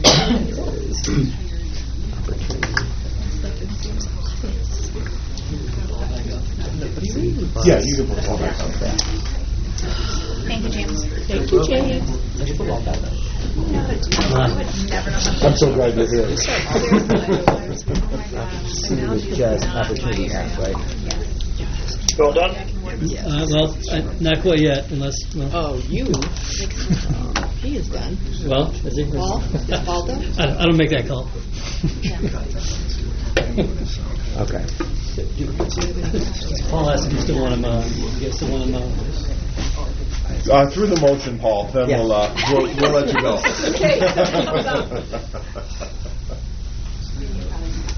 Okay, so 179, and this is 130. We're going to say 139. We're going to say 99. All right. I'll do my best. All right. Thank you, Darren. Thank you. All right. Going on to our recommendations for action. Up first is going to be the facility planning community engagement plan. Is there a motion to approve the community engagement plan consisting of option A, $179 million that includes all of the highlighted maintenance area, plus 6 through 8 reconfiguration original plan, plus AC, plus the bathrooms? Plus safety and security. That's in the highlighted maintenance, yeah. Option B, which includes all of opportunities. Option B, which includes all of opportunity C plus bathrooms. That does not include AC, and that is for $139 million. And option C, which is known in the paperwork as opportunity F, that is just the highlighted maintenance area. That highlighted area does include security, and we would test that at $99 million. Is there a motion? So moved. Second. Any discussion? No. We discussed it. Okay. Melissa, please call roll. Member Weiner. Aye. Member Doshi. Aye. Member Hannis. Aye. Member Harris. Aye. Member Olczyk. Aye. Member Samanti. Aye. Member Hughes. Aye. Motion carried to approve the community engagement plan consisting of option A for $179 million, which will include all of the highlighted maintenance areas, the 6 through 8 model reconfiguration in its original format, the AC and bathrooms. Option B, which in the paperwork was known as Opportunity C, but adding additionally the bathrooms with no AC for $139 million. And Option C, which was previously known as Opportunity F, which is the core highlighted maintenance areas, including that security and safety, for $99 million. Okay. We have additional discussion tonight. The next discussion item. Yes, we did, right? I just had to read that twice. Our next discussion item up is the administrative centers, both ASC and Longfellow. So you want to kick us off? Yeah, so, and thank you. I know we have several members of the public that are here for this conversation, and we appreciate that. There will be a time for public comment at the end of this conversation. No action tonight is being taken on anything with our administrative center. Oh, yeah. So, why don't we say goodbye? Oh, Paul, you can go. Bye. Thank you. He just leaves and goes home.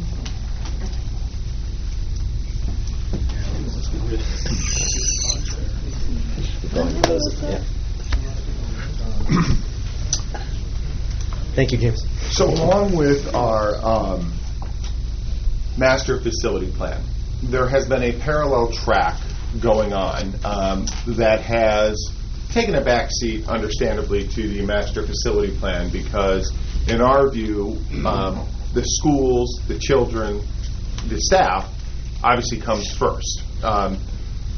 The parallel track, though, along with the master facility plan, is what to do with our administrative centers here in District 58. Functionally, it does not make sense to run two administrative centers. We've kind of gotten there by default over the last several years.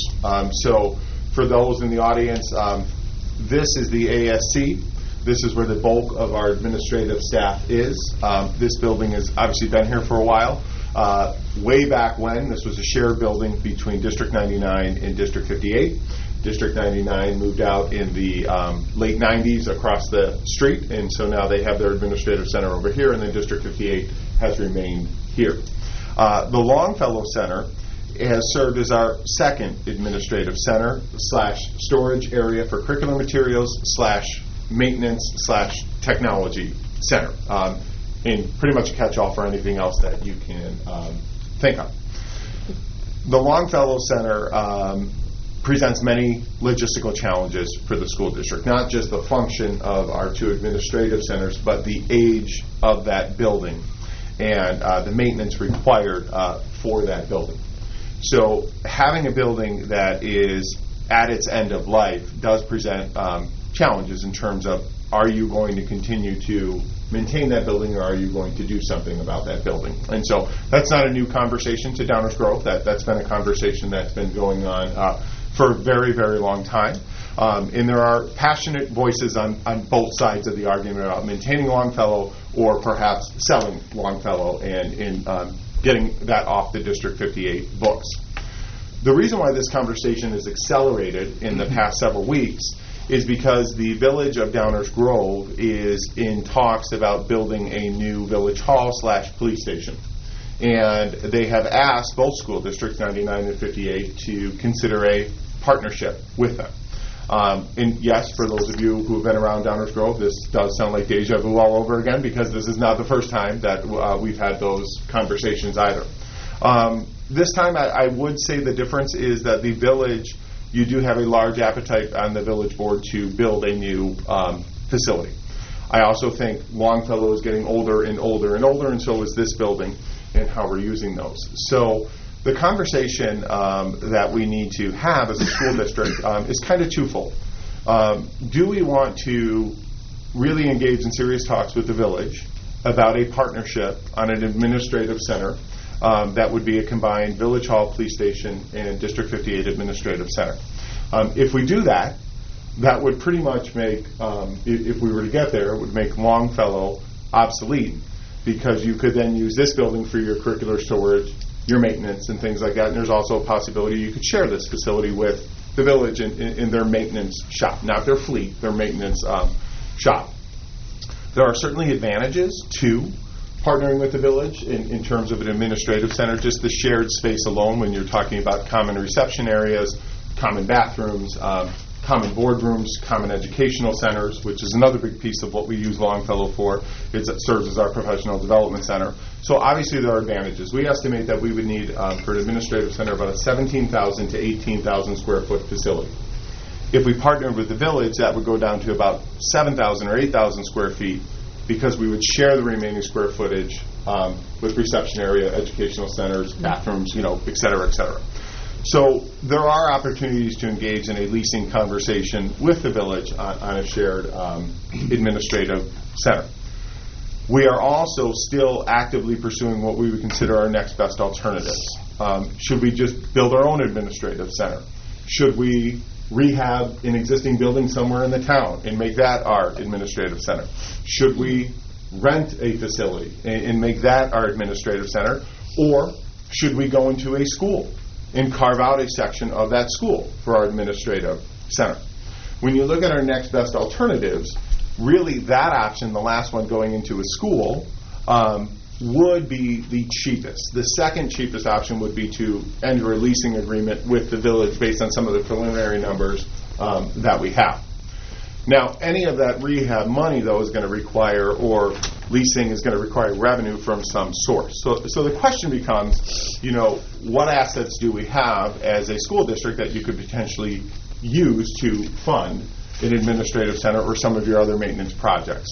And that is where the Longfellow site does need to be discussed. And I say that recognizing, again, the strong arguments for and against on that, but this conversation is a board conversation for sure, but the administrative situation in the district does need to be addressed, and the facility needs are real for this building, as I pointed out, and also the Longfellow Center. So that's kind of a very general, broad introduction.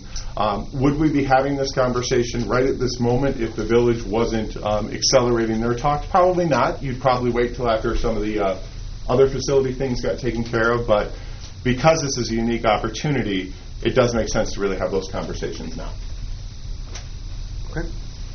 We've had a little bit of conversation about this, and obviously Steve and I are on the FAC committee. There was a little bit of it right when you came on, and you said on FAC prior to being on the board, right? Yeah, it was right when Karat came on the board. So right, and so we did have a couple of breakout sub-sessions about Longfellow then, but in discussing the fact that its overall cost for this district is continuing to get higher, and the idea the last time they put a roof on that building was that it would be the previous board prior to any of us sitting on here was really their hope that it would be the last time they ever had to put a roof on that building, because maintaining that building has become especially, it's one thing if it meets all of our needs, but when it doesn't meet your needs and it's been very expensive to maintain, it's been a concern I know of a lot of members of the board and our community. So that's one part of it. But this was an opportunity to see if we had any concerns or questions that we wanted to bring up regarding the potential long-term lease with the village and the police department. Did you say questions or? Well, we can have questions that we could bring back to David Fieldman at some point, or we could, the village manager. Yeah, we could bring it. We could have the administration bring questions back to him. We could ask Todd or Kevin any questions that we may have on the status of where they're at, or concerns that we may have about being in a leasing agreement with them, what that might look like, et cetera, et cetera. We are only talking about a leasing agreement with them right now. So a couple of things. What we're looking for guidance from the board, and again, we're not asking for a vote, but should we be engaging the village on all sorts of different options in terms of a shared facility? Right now, a leasing agreement makes the most sense, given that it's currently on their land. It would be their building, that kind of stuff. We would still pursue any options, whether that be a joint ownership, a condo type of relationship, all of those. We would certainly bring back all of those. But before we dedicate, more staff time to that, is that something that you want us to pursue? The next question that we'd like some guidance on is in terms of the Longfellow Center, what would you like us to do in terms of that building, and how would you like us to use our time for that? And what I'm specifically asking for, should we be looking at ways to maintain that center? Should we be looking at ways to perhaps sell that center? Something in between that we haven't thought of, all those different things, that's what we're asking for. I think to drive that discussion, I think it'd be good if Todd kind of maybe gave us the cliff notes of the memo. I know it's six pages was actually short for a Todd memo. That's after Melissa was able to. I did try to give an executive summary. I liked it. So, and the memo is portion essentially pieces of two that have come out in separate pieces.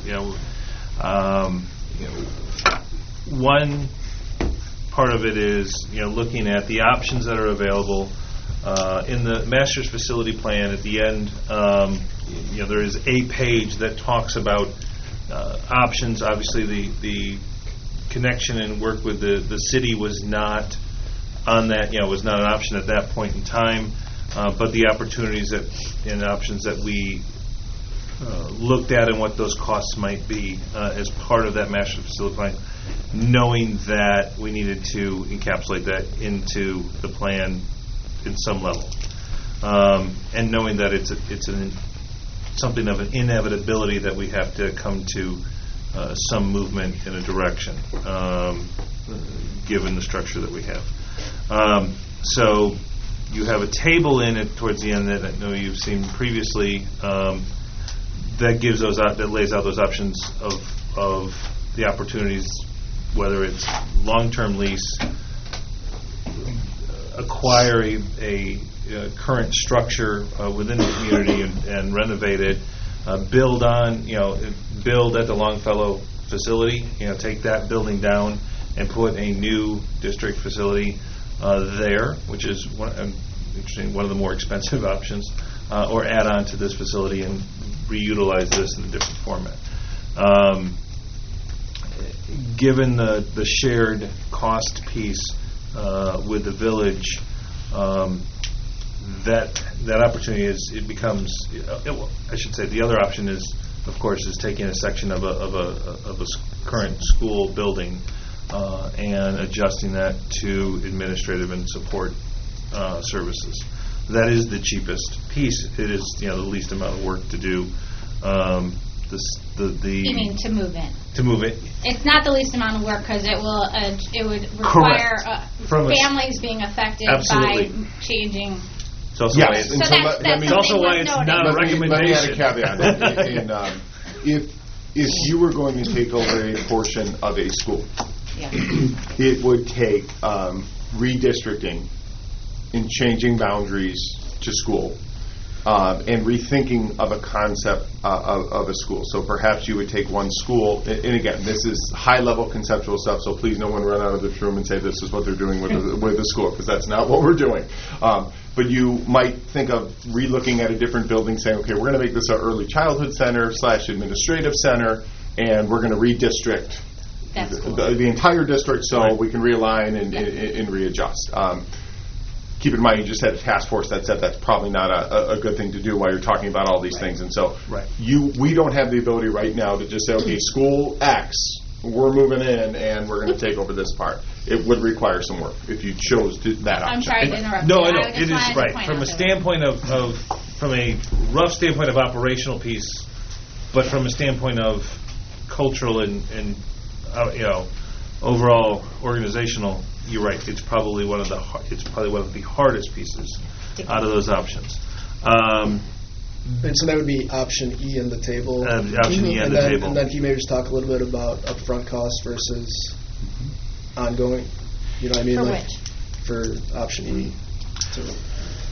So you'd have, obviously with any property we own, we'll have some operation. We have the annual operational costs of electric, gas, so forth. We would be moving into a building that we would still have, we'll still have those same issues that we're going to have. Our newest buildings are 50-year-olds, our oldest are what they are. So in some ways it doesn't change that mix at all. We're still going to maintain those anyway. But the upfront cost would be $3.8 million. Correct. Okay. The other piece with the city part and working with that joint partnership is that it has a structure where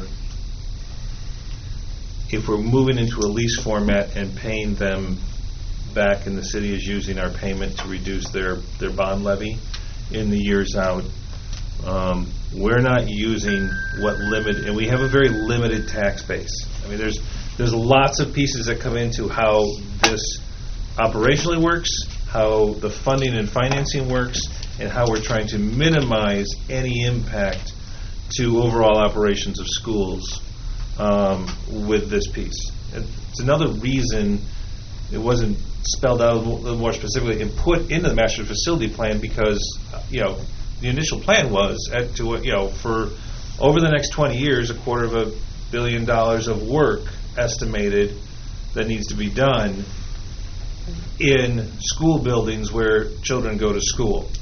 Trying to minimize that as much of this as possible. So having that joint piece allows us to have some access to funding that we wouldn't normally have. We're not going up against our debt limits and and pushing against, and then allowing us to have and continually build a capital plan to help address and deal with those other issues in that master facility plan that we know we're not going to get to. So we're not having, this whole discussion earlier tonight. Right. So, the goal is obviously to adjust and do something and move it in a direction. So, and again, the overall institutional structure of the community, in that there are a lot of spaces that can be jointly used. If you look at any large new office building that's built in the last decade or so in the city, that open meeting areas where people sign up and schedule meetings where they're not, that's kind of the format. And why can't two organizations who are governmental do that same thing and use a third or whatever that number is of less space? Because we do all have an operational cost to build that, and it limits, and then it reduces our capital expenses. So, the other option for when you don't have lots of money is lease. It's not unlike, if you don't have a down payment for a house, you're renting. That is a possibility as well, and it has a piece to it. And we are a good client because we're a government and we're not going anywhere. We could do a long-term lease That build-out would be done by the property owner, but we would be into that format for a longer period of time. So those are, that is another option. The other, I would also add, there's two pieces to the lease and to the purchase part. We are limited within the confines of the district boundaries. We would have to jump when something is available. Finding leased space that the district would need and the size that it would want it's not there today. It might be there tomorrow, and it might have been there yesterday. So, likewise with a property to purchase and renovate. It might not be there today. It might be there in 6 months. We would have to be ready to move on a quick basis to do that, given the market for grade B office space and so forth. So that is that in a nutshell on the structure of what's available and how it would look like as far as cost. You want me to talk a little bit about Longfellow property, or? Well, I guess the one thing I wanted to kind of spend some time on is going from the numbers, because I think if we just look at the numbers, it doesn't tell the whole story. But if you kind of just spend a few more minutes kind of summarizing, because I think the leasing option, I think you kind of talked about the limitations of within the district. But how did we determine that annual cost of $294,000? I actually the economic development account. Mike Casa helped me with the lease costs and what current grade B office space is going for in that rate, and what that would be. And then he also, we kicked around what the square footage cost might be for a property for location and renovation.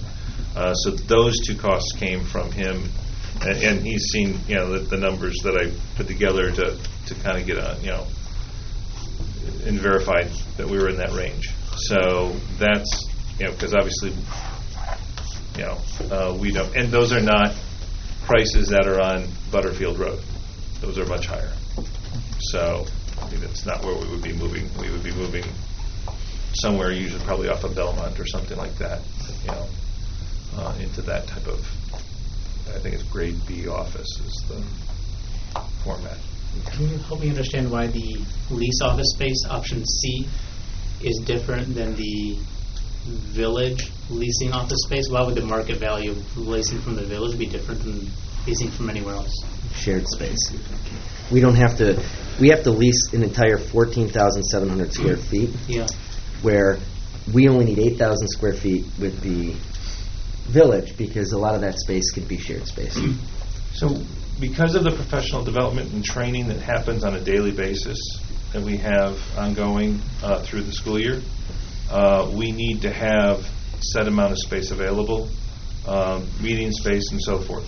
Yep. If we aren't sharing that with the village and that, so when we're looking at what the space would be for us moving in, we're looking at 8-ish in 8,000 in our space that we need to put our people, and then another additional 5,000-6,000 square feet of shared training, professional development, and meeting space that we would share with the village.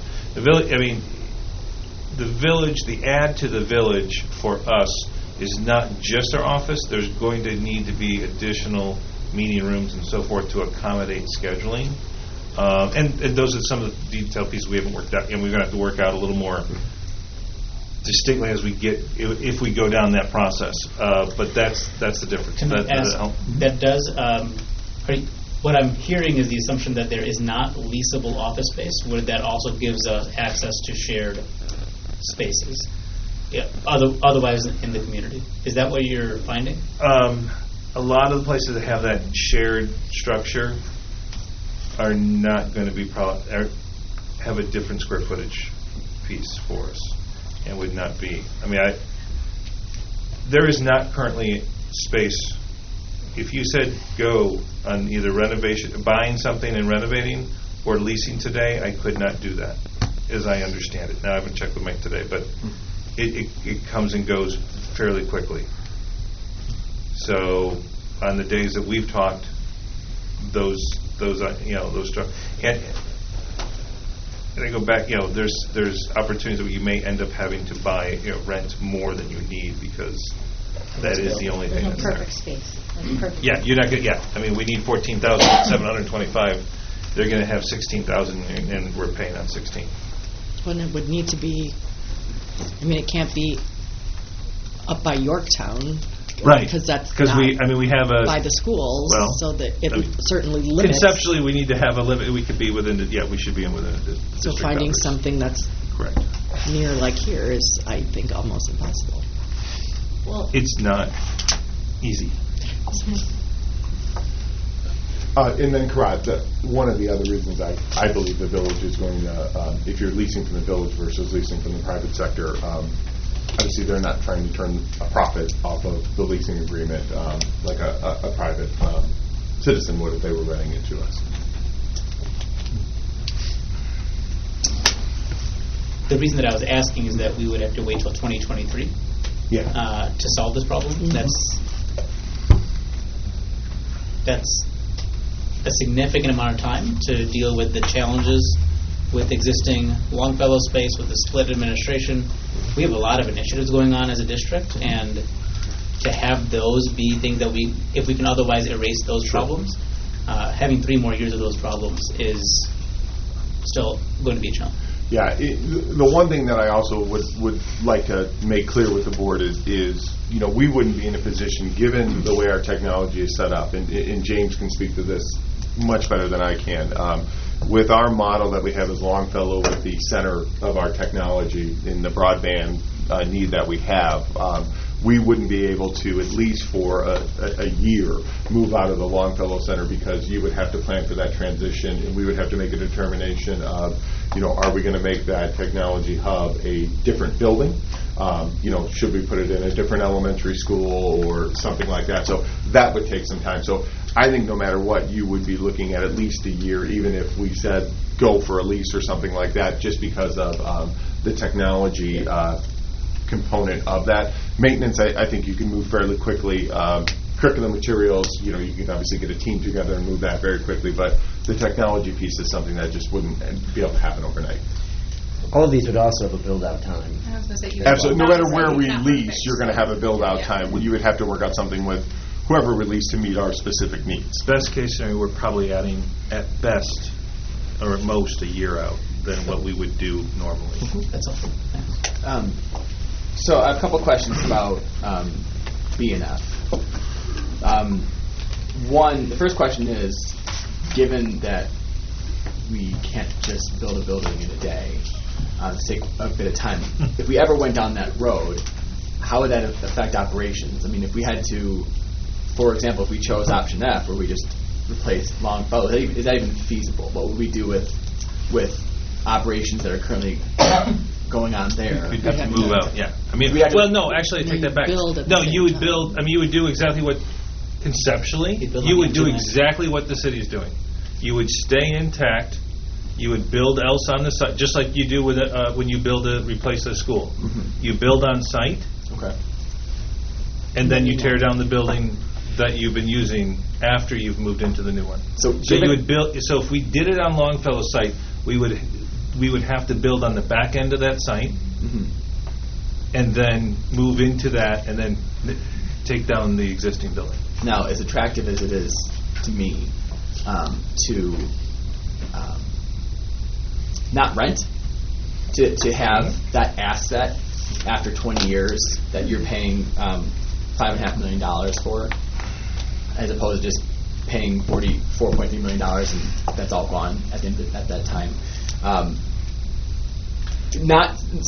at the same time, though, I have to consider that we would not have the sale of the Longfellow property, which is potentially several $7 million, and we also lose the additional equalized assessed valuation in the community, which would generate $60,000 plus every year going forward. What else am I missing in terms of what's in your mind, Todd? What's the difference between building on this site and building on the Longfellow side. Is there anything else that I'm not thinking of? No, that site would be I would think that would be the last choice out of all of this, in my mind. Just from a dollar cents issue. Just from a dollar, this site is if you were to pick between those two options, this site is a better opportunity and adjustment. It's also, for administration centers don't have to be in neighborhoods. It's actually better if you're considering the fact that this is the corporate office of what is a $70 million company of so many workers and employees and staff and everything else, and you want to make sure people can have easy access, and you have a main road, visitors and everything else. Having it on 63rd versus Prairie, it makes more sense. Having it on 63rd versus a side street of a part of a former school, makes more sense. Okay. So then, in your mind, just asking your honest opinion,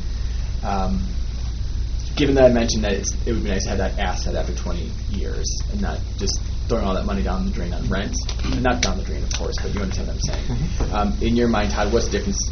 What are the benefits to option A as opposed to option F?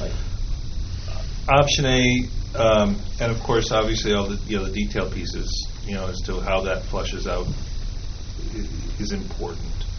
But option A has the opportunity for us to limit our capital expenditure, to pay it over a period of time. If we did a 30-year lease agreement, and this is an example. It doesn't mean this is the end of the piece, but the next table, kind of put together what it would look like if we were paying that off. We would stop payments by 2036, and so you've got that time that you're not making any payments into that. That you have to either decide to start putting money aside for whatever that next is, or you have revenue or resources available to do other things with.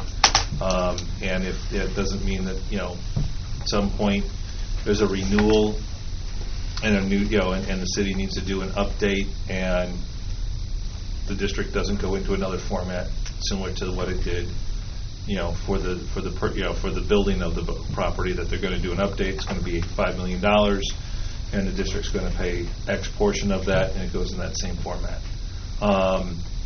With a governmental relationship, there is a different structure to that than a lease piece where you're doing an annual piece. As long as the terms work out, and and that structure is beneficial for both entities. Obviously, at the event of that piece where if they need that space, then we have to move, and then we're going to have to reallocate and come up with something else. It's kind of hard to figure out what's the need in 30 years of the district, and what does it look like. We're with fair certainty that we know the Longfellow site is not a school site at this point in time. That site is too small that you would ever do something that doesn't meet current standards and hasn't done so for quite some time.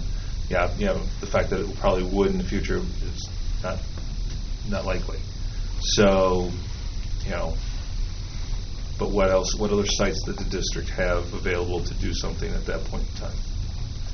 I would say that once you get to, and someone else, at 2035, there's a decision to continue a capital structure that you're putting money aside to build for whatever that next is, in the event that the district is going to move out of that city hall facility, if that's the route we went. And you could create policy around that to right. protect. Just like we're doing right now. Right. Yeah. Just like we're doing right now with the fund policy and talking about capital and putting stuff aside to build up and to preserve assets to have those resources for something later on. Yeah, because I know that when we started when I started on the board and David Vine was sitting in your seat, we were having some of the same conversations, and there just wasn't a lot of value to the size of that property for us to ever use it in a meaningful way. And location was a big part of that. But we also then still are going to be maintaining 13. We would still be maintaining 13 properties all around Downers Grove. And at some point, obviously in the near future, some of these buildings are going to have to be, in decades from now, are going to have to be looked at being replaced. So obviously, you have a lot of different options that you have, on those grounds. At that point, you can look at putting it into, if you're going to replace on site one of the buildings, because it's, there's an opportunity to make that adjustment at that point. Right. For others, or even come back and use the land that's here, or whatever. Right. We do have a lot of flexibility there. Okay. Yeah. If we were to go, just hypothetically, if we were to go with option A, a joint partnership with the village, what would happen to this site? Obviously, Longfellow is different. There's the value in there is very high. This is a little different. What would happen to this? So this site, there's several opportunities that we're looking at right now. And again, this kind of gets into the conversation of how much you want us to pursue. Mm-hmm. So we've had very, very high-level talks with the village about converting this space, and this isn't my favorite building in the whole world, but one of the nice things about it is it's basically a concrete square. So it's not tough to knock down these interior walls. So what we have been looking at this for is to make this our new home for curricular storage and to make this our new home for our maintenance department. This is where they would be. There's enough parking and things like that, and but also to see if the village would be interested, because they have a very small maintenance shop. Again, I don't want to confuse this with the fleet that they have, and in this, we're not talking about putting a salt dome here or anything like that. We're talking about the people who go around their buildings and fix stuff like ours do. We have the same machines, the same tools. There's an opportunity to put some garage doors on this building and then convert that to. So this would be our new Longfellow everything but technology and administrators, if that makes sense. Mm-hmm. That's the preliminary discussions or those are the discussions that we've been having around this site right now. 2024. Clarification on the last table on this document. There is a payment stop in 2036 or 2037. Does that mean that we would, if in option A, we would be in the city district joint partnership, we would be able to stay into perpetuity in that space without paying for it? That would be one of those things as we worked through the details and how that would be and what the lease term would be and how that would work out would be a piece that we would have conversations and work through with them. Okay. But obviously we would want the term to be long enough that it made sense for the investment that the district was entering into. Okay, it would not exceed, it would well exceed, in my mind, it would well exceed the pay structure that we have to pay off, assist in paying off those bonds that the district or that the village will have to issue for building. Instead of paying a traditional lease, we're correct front-loading it with significantly more. So our term would outlive our payment cycle. That's correct. And so one of the things that we're really trying to make a partnership with the village work, again, going into it eyes wide open, it has to make sense for our school district. Granted, 58 is not exactly the same blueprint as the village of Downers Grove, but they are close.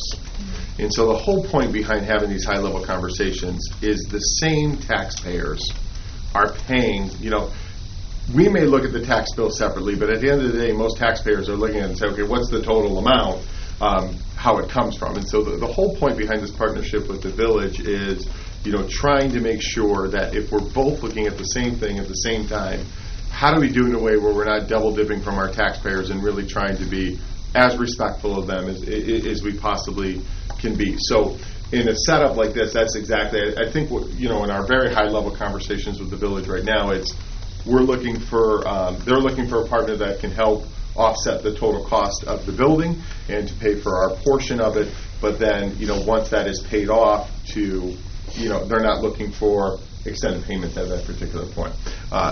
That being said, as you get into negotiations and as you start going through all the fine details, there are still labor costs and things like that we would have to consider long term. a benefit from sharing with the village. On the other hand, is energy costs and things like that. There are definite advantages to partnering with the village because of some of the deals they get for their buildings that we don't get. Electricity would be a great example.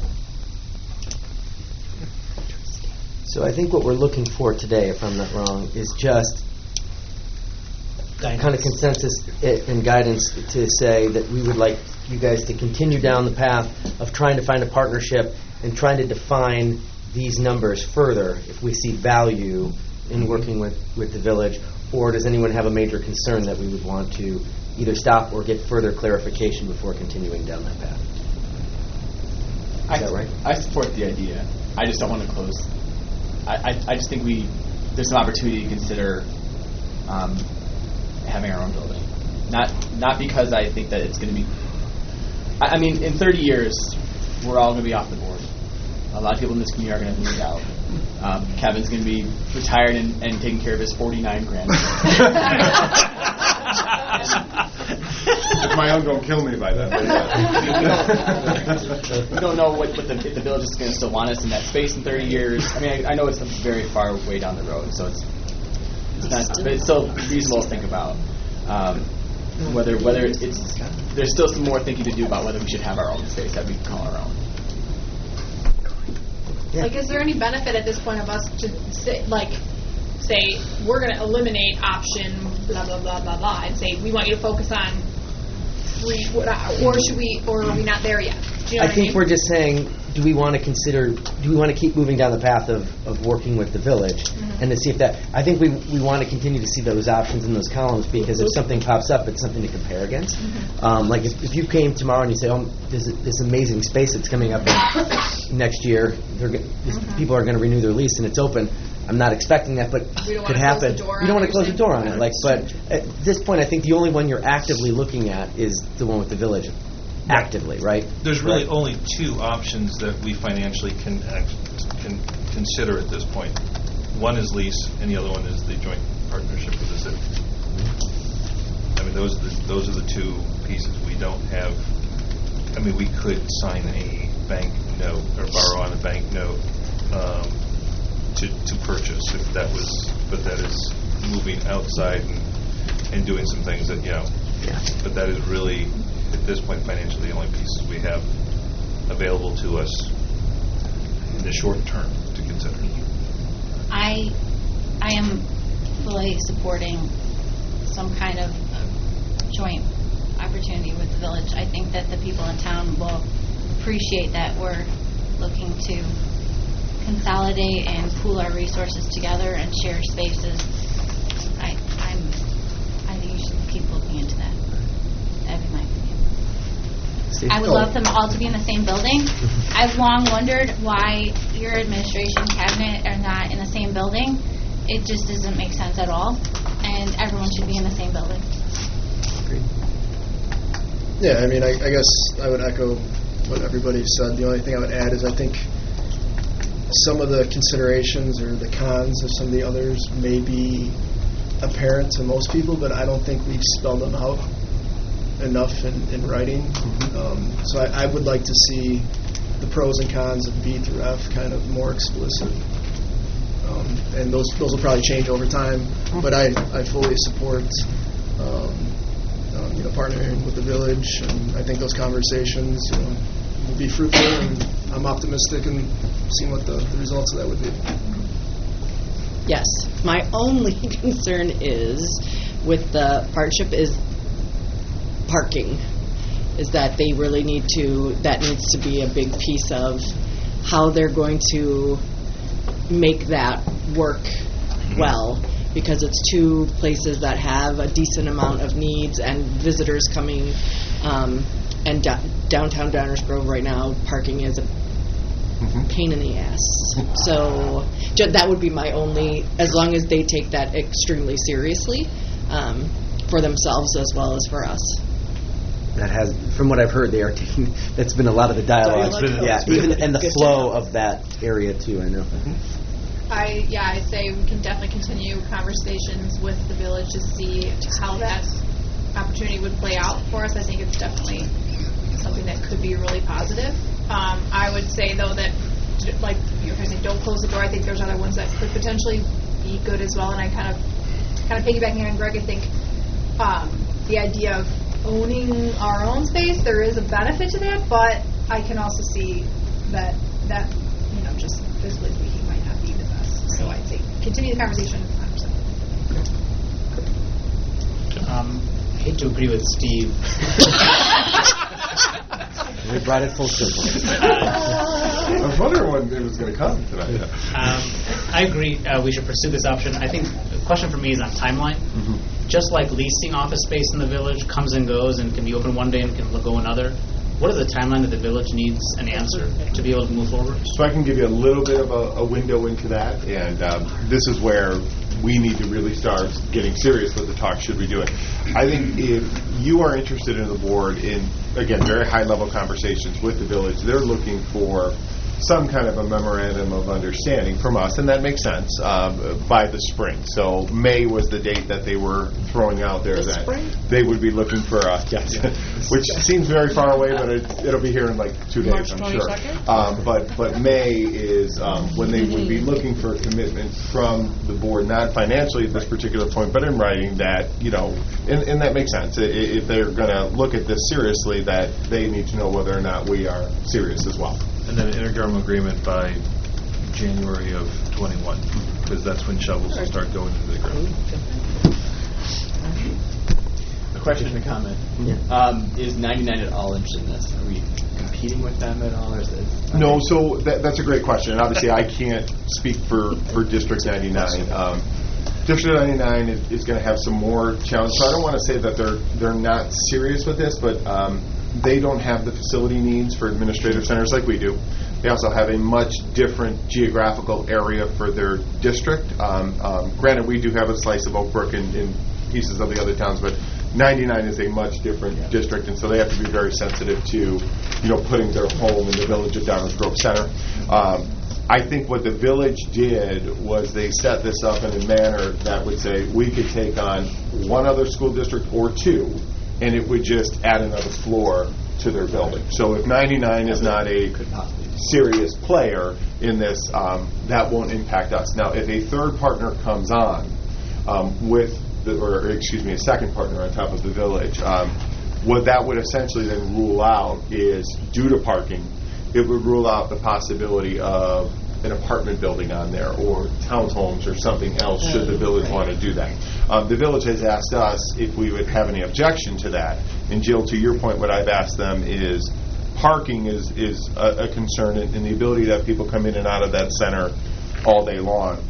So we're not opposed to any plans that would have something else on the site because it would only drive our costs down as long as we wouldn't have any issues with our parking. So I don't want to speak for 99.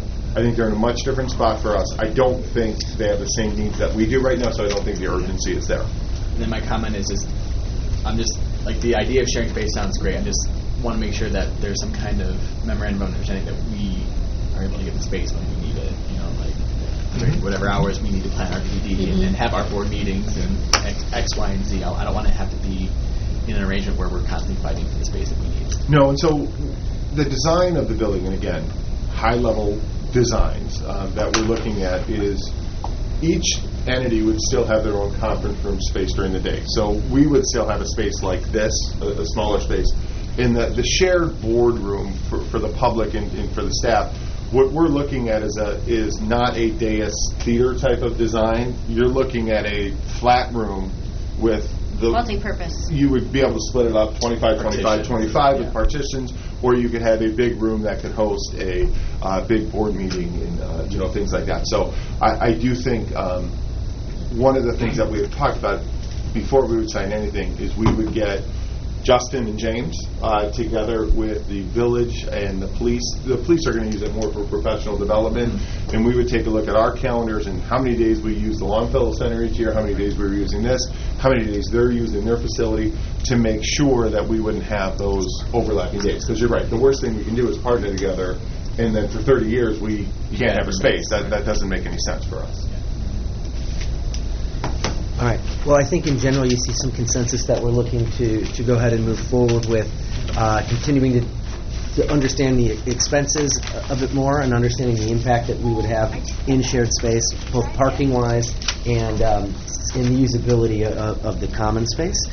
I think that this is a potential opportunity for us to be really good stewards of the taxpayers' dollars and combine a resource if we can. But we do have to be aware, yes, we don't only serve Downers Grove, we serve parts of Oak Brook, a little bit of Westmont and Woodridge, I believe, as well. So, but yes, please continue to move forward on that and keep us in the loop on where that goes. And if they want to have any further conversations with us, Dave Fielman does, or the Village Council does as well, we'd be happy to set up a joint opportunity to do that.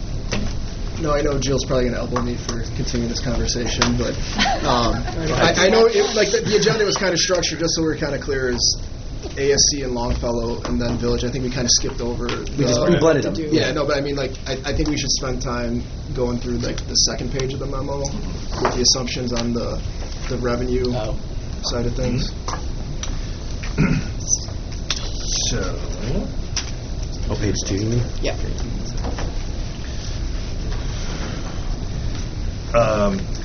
Well, I mean, in essence, Longfellow is property that we have that we've reviewed, I think, over the term, and its usefulness, as I've stated, for a school site is not appropriate at this point, and it is an asset that the district has that has some value to it, and we've kind of estimated what would be, and if that was to come onto the market and developed as residential, what that would be as to understand what that tax impact is, because not only is there a sale price of that asset, but also there is a revenue stream that comes from development as a taxing body and under a tax cap.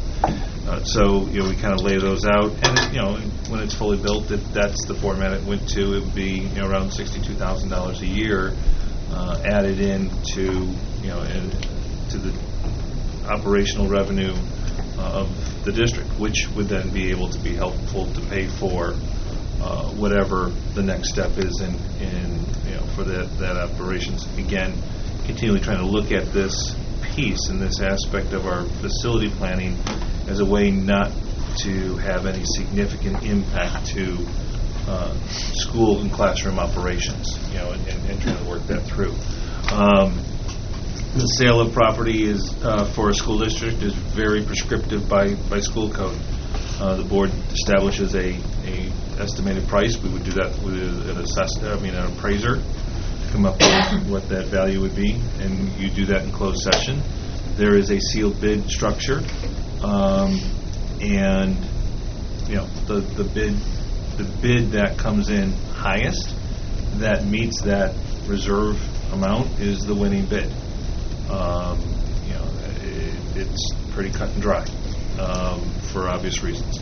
If that price isn't met, then the district is free to market that property with a realtor in this traditional format that you would normally do, as anyone else would do. But we people have lots of ideas and opinions as to how much that property is worth. Obviously, we would engage with through our legal team and an appraiser to come up with that if the board wants to move in that direction.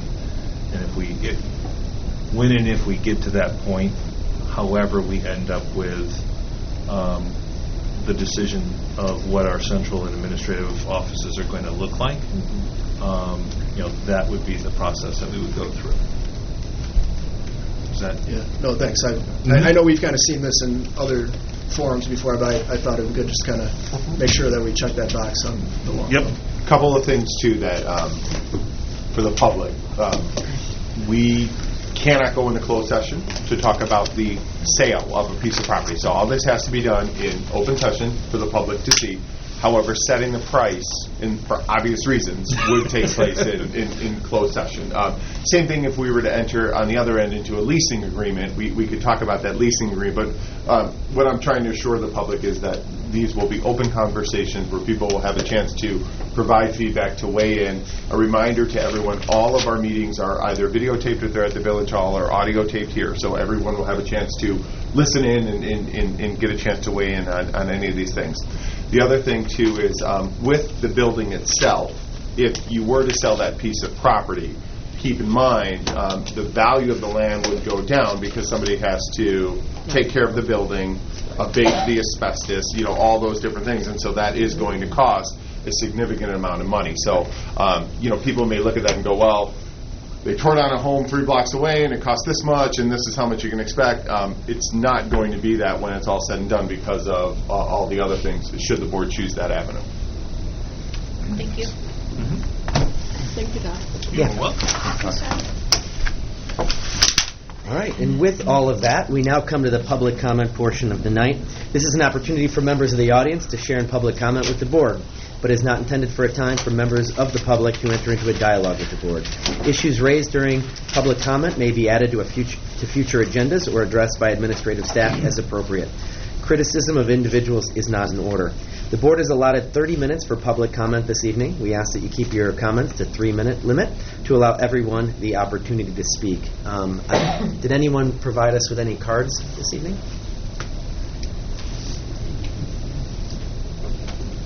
No cards. Oh, do we not have any out at all? No. Oh, okay. There's just no cards in the back. No cards all right. in the little thing. So then, since there are no cards, if anyone is interested in speaking, please stand up and state your name and attendance area and provide your public comment. If you did not fill out a card before coming to speak, please take a card and turn it in afterwards so that we may follow up with you. Hi, my name is Joe Leo. I'm a resident of Pierce Downer over on Montgomery, right 2 doors down from Longfellow. Mm-hmm. So you can probably guess why we have a little concern over the discussion. And full disclosure, I sat right where you sat. Okay. About 15 years ago with my fellow board member Marshall. Only one comment about divergent earlier. There was a comment about earlier boards not paying attention about or worrying about facility needs. Sure. You're wrong. Yeah. We that was so big on our agenda constantly. So anyway, when you think about Longfellow and the sale of Longfellow, your projections show a 3-year build-up of those homes. Think about that. You are going to put an entire neighborhood in a construction zone 3 years. 3 years. I mean, we've had teardowns in our neighborhood. I can tell you, the people that move in are lovely, but the process to build a new home, one new home, is a nightmare. So you're talking about 12 new homes. They're not all going to sell right away. You are going to sit and... Right. Anyway, think of other options. One would be wonderful discussion about intergovernmental work with the village, about the park district.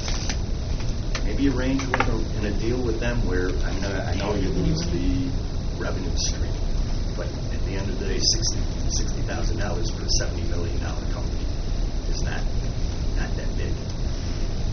A deal with them where they would buy the land from you, but you would have an option every 5, 10, 15, 20, 30, 50, 100, 200, 300 years to buy that land back. We talked about the future of education and what it might hold. We're talking 20, 30 years. Long time. Well, some of us may not be walking the earth then. Think 200 years, 300 years. We're selling. We've sold Washington. We sold Lincoln Center. We're selling. The Park District is buying. They're planning for the future. Once we get rid of Longfellow, chances are we never can get it back. We don't know what the future of education holds, what it will look like way off in the future. If we get rid of that land, sell to developers, it's gone. Never be gotten back. A deal with the Park District, maybe the village. There's stormwater concerns. Maybe Longfellow could be used with the Park District and the village to address some of those concerns. I guess what I'm trying to say is don't just jump at developer money. Think about other things, because there's potentially 12 houses, but there's no way you can put 12 houses on that amount of land without some sort of stormwater feature, so you're probably going to lose 2 lots to that. So anyway, bottom line, think of other options. Think about the entire area, and if you do have an opportunity, go over to Longfellow, stand behind the building, and look south. Everything goes downhill. You will be pushing an enormous amount of water down the street into the neighbors' basements, backyards, and all that kind of stuff. So anyway, just wanted to share that. Thank you. Thank you so much. Chris Hanley, son at Herrick. I think you're in for a hell of a fight over the next 6 months. That being said, I would tend to disagree with Paul, not the relation Hanley, that putting out as a marketer, putting out a good, better, best is always an option. Because people will try and go for the better as opposed to the higher end or lower end. I am encouraged by the considerations of the sale of Longfellow as a way to help sell the school building plan. I think it's very fiscally and taxpayer responsible, and I'm in love with the idea of going to partnership with the village because that further shows fiscal responsibility. I think these things all need to be taken into consideration at the same time. I think you have an opportunity to take some spin on selling the larger school plan by some of the opportunities that are presented by what's going on with the village and with the chance to sell Longfellow. Thank you. Thank you. Thank you so much. Marshall Schmidt, Pierce Towner, attendance area, and I live just across on the Sealy side of Longfellow, and I did sit at that table for 8 years. The concern I have is that you talked about a master plan in the first part of this meeting, and then Superintendent Russell described it as a parallel path. You don't have a master plan. What you have is a plan for your school facilities, and then you are thinking about what to do and what all the options are with your administrative facilities. And with regard to the second piece of it, you haven't put in the time and the energy and community engagement with regard to that second piece.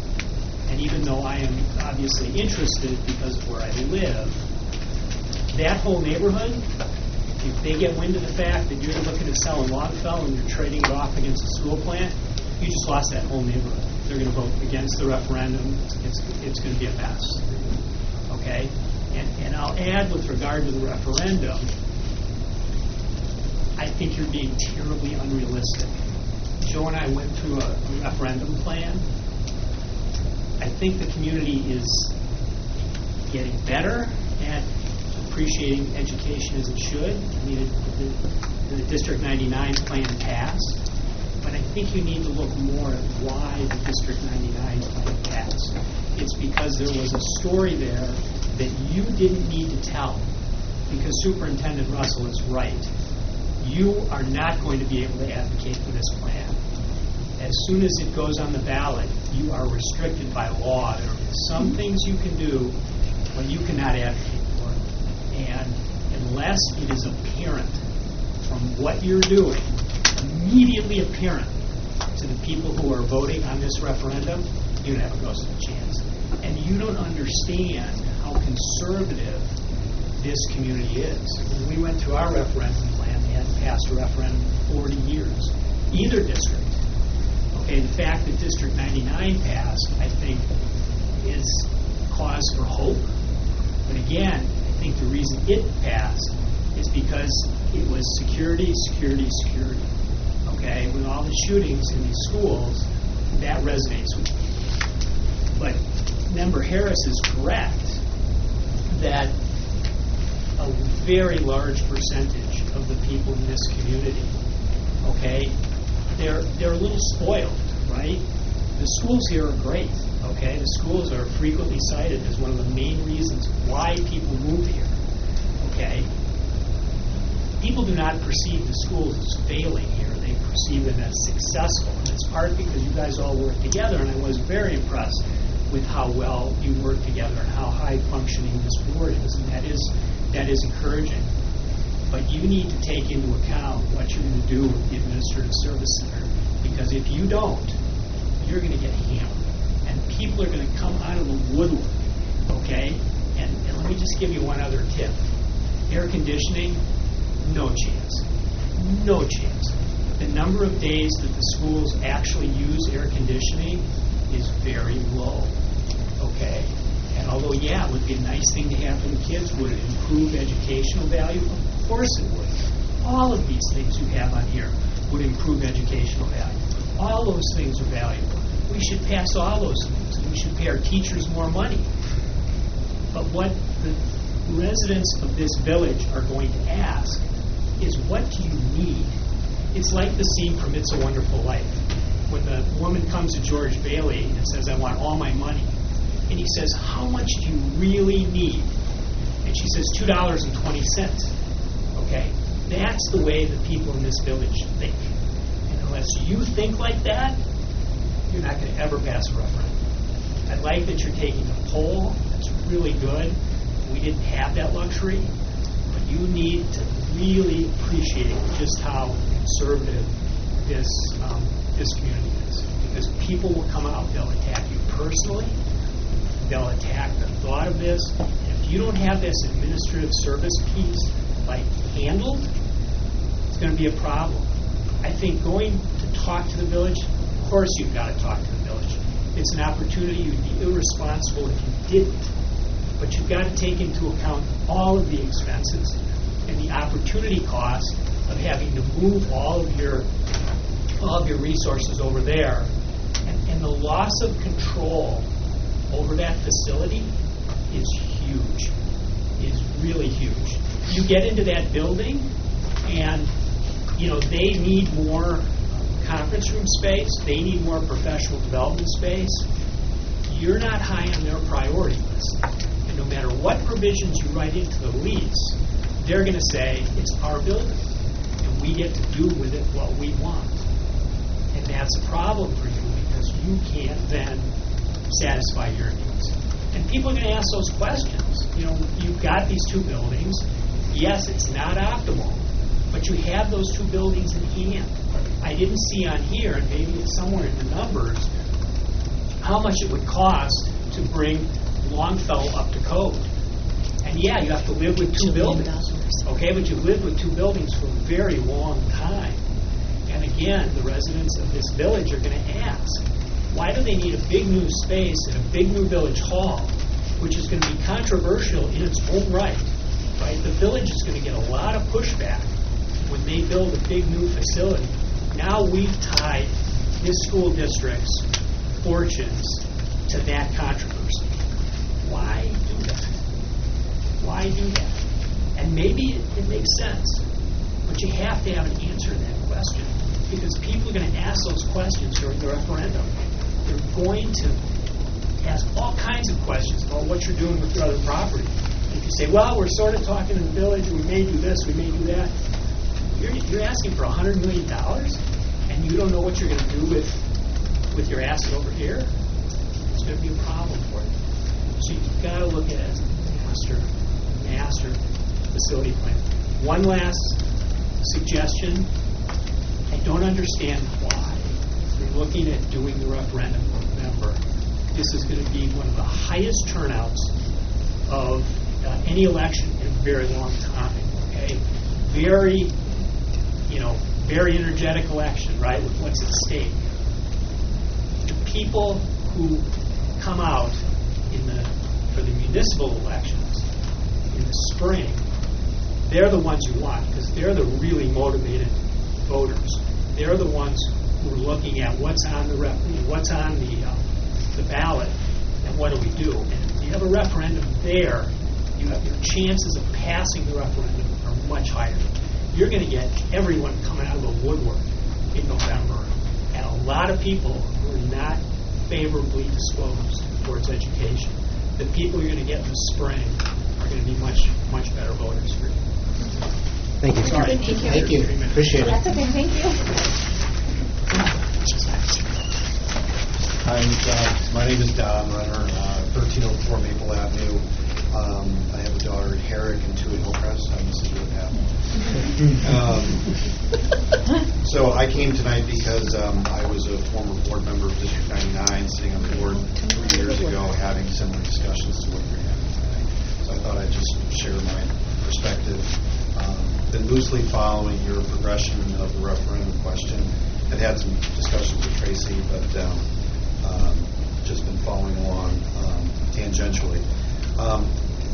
We got to a point about 3 years ago where you were at tonight, where we were sitting across the table trying to prioritize projects, doing what Tracy did, coming up to the board and saying, I want to take this off and do that. What I would say is you got to put your pencils down, and you've got to contact the community first and get a sense as to what they're going to support as a dollar figure. I'm really confused tonight by trying to put together an A, B, and C plan with all levels of details in there. When someone picks up the phone and is going to run polling for you, they're not going to have an opportunity to say, option A has this, and this. And, oh, by the way, you've never had any discussion about any of these projects. So to try and poll your community with such a detailed level of itemization on A, B, and C over the phone, I think it's going to be difficult. Paul is fantastic. He was amazing for our plan. I would trust and live by what he tells you to do. I would have liked to have an opportunity to pose that question as to why he's doing it. I know it's not a Q&A session tonight, but I'd like to know why he's proposing that. A couple other things. The poll is not the ask. So I heard a lot tonight about, if we go out and poll on the 226 number, Pitchfork's going to come out. Polling is not the ask. Mr. Harris, you said tonight that every single thing on the original plan you totally support. In fact, you said you would convert your paycheck and pay for it yourself. That means it's a need. If it's true need, then why are you selling yourself short and not polling your community about all of your needs if it's truly a need? And to follow up that question, tonight you decided on putting 179, 139, and 99. What if the community comes back and says, we love the 179. Have you sold yourself short? What happens? What happens if you get 60% that says 179? Well, are you going to go back and poll and say, well, we support 226? Don't sell yourself short. We had board members, just like board members here, who said, you know what, $136 million is too much. I will never support that. I can't imagine going out and asking those questions. We got over that hump, and guess what? They said, just as Paul said, it was literally about 64% said 136, 64% would support 98. So we went with 136 on the ballot question. So don't sell yourself short. The last thing I would say is you had a discussion, and it was lively, and it was really good. And then you moved and you made your decision without having public comment before you made your decision. I think that was a mistake tonight. I think going forward in the future, before you make any decisions going forward on this referendum question, you need to have public comment. before you make a decision, because you could potentially, make those who come here and want to express their opinions feel like their decision and their voice isn't. But I wish you the best of luck. You guys have a much more difficult job than we did. Bonds were falling off. The tax dollars and the impact was a totally different story. I agree with a lot of what you said, but you're still making a lot of assumptions. And that's what the strength of the polling is. And trust the polling. The polling was absolutely fantastic. It was spot on. So good luck. Thank you. Thank you. Vote yes.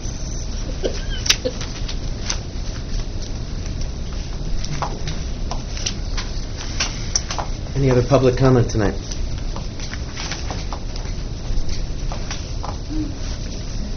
Okay. Then we have a couple of announcements, a couple of dates. Friday, March 6th at 7 a.m., that's tomorrow morning, right here will be the Financial Advisory Committee meeting. I expect everybody to be there. I'll buy the coffee. All right. Now you know. And then Monday, March 9th at 7 p.m. will be our regular board meeting at Village Hall. And there's no pre-anything. There's no pre-anything. It's just 7 o'clock. Just a regular board You meeting. can come if you want to, Jill. I'm going to See you at 5. All right. And with that, is there a motion to adjourn? So, Second. All in favor? Aye. Any opposed? All right, motion carried.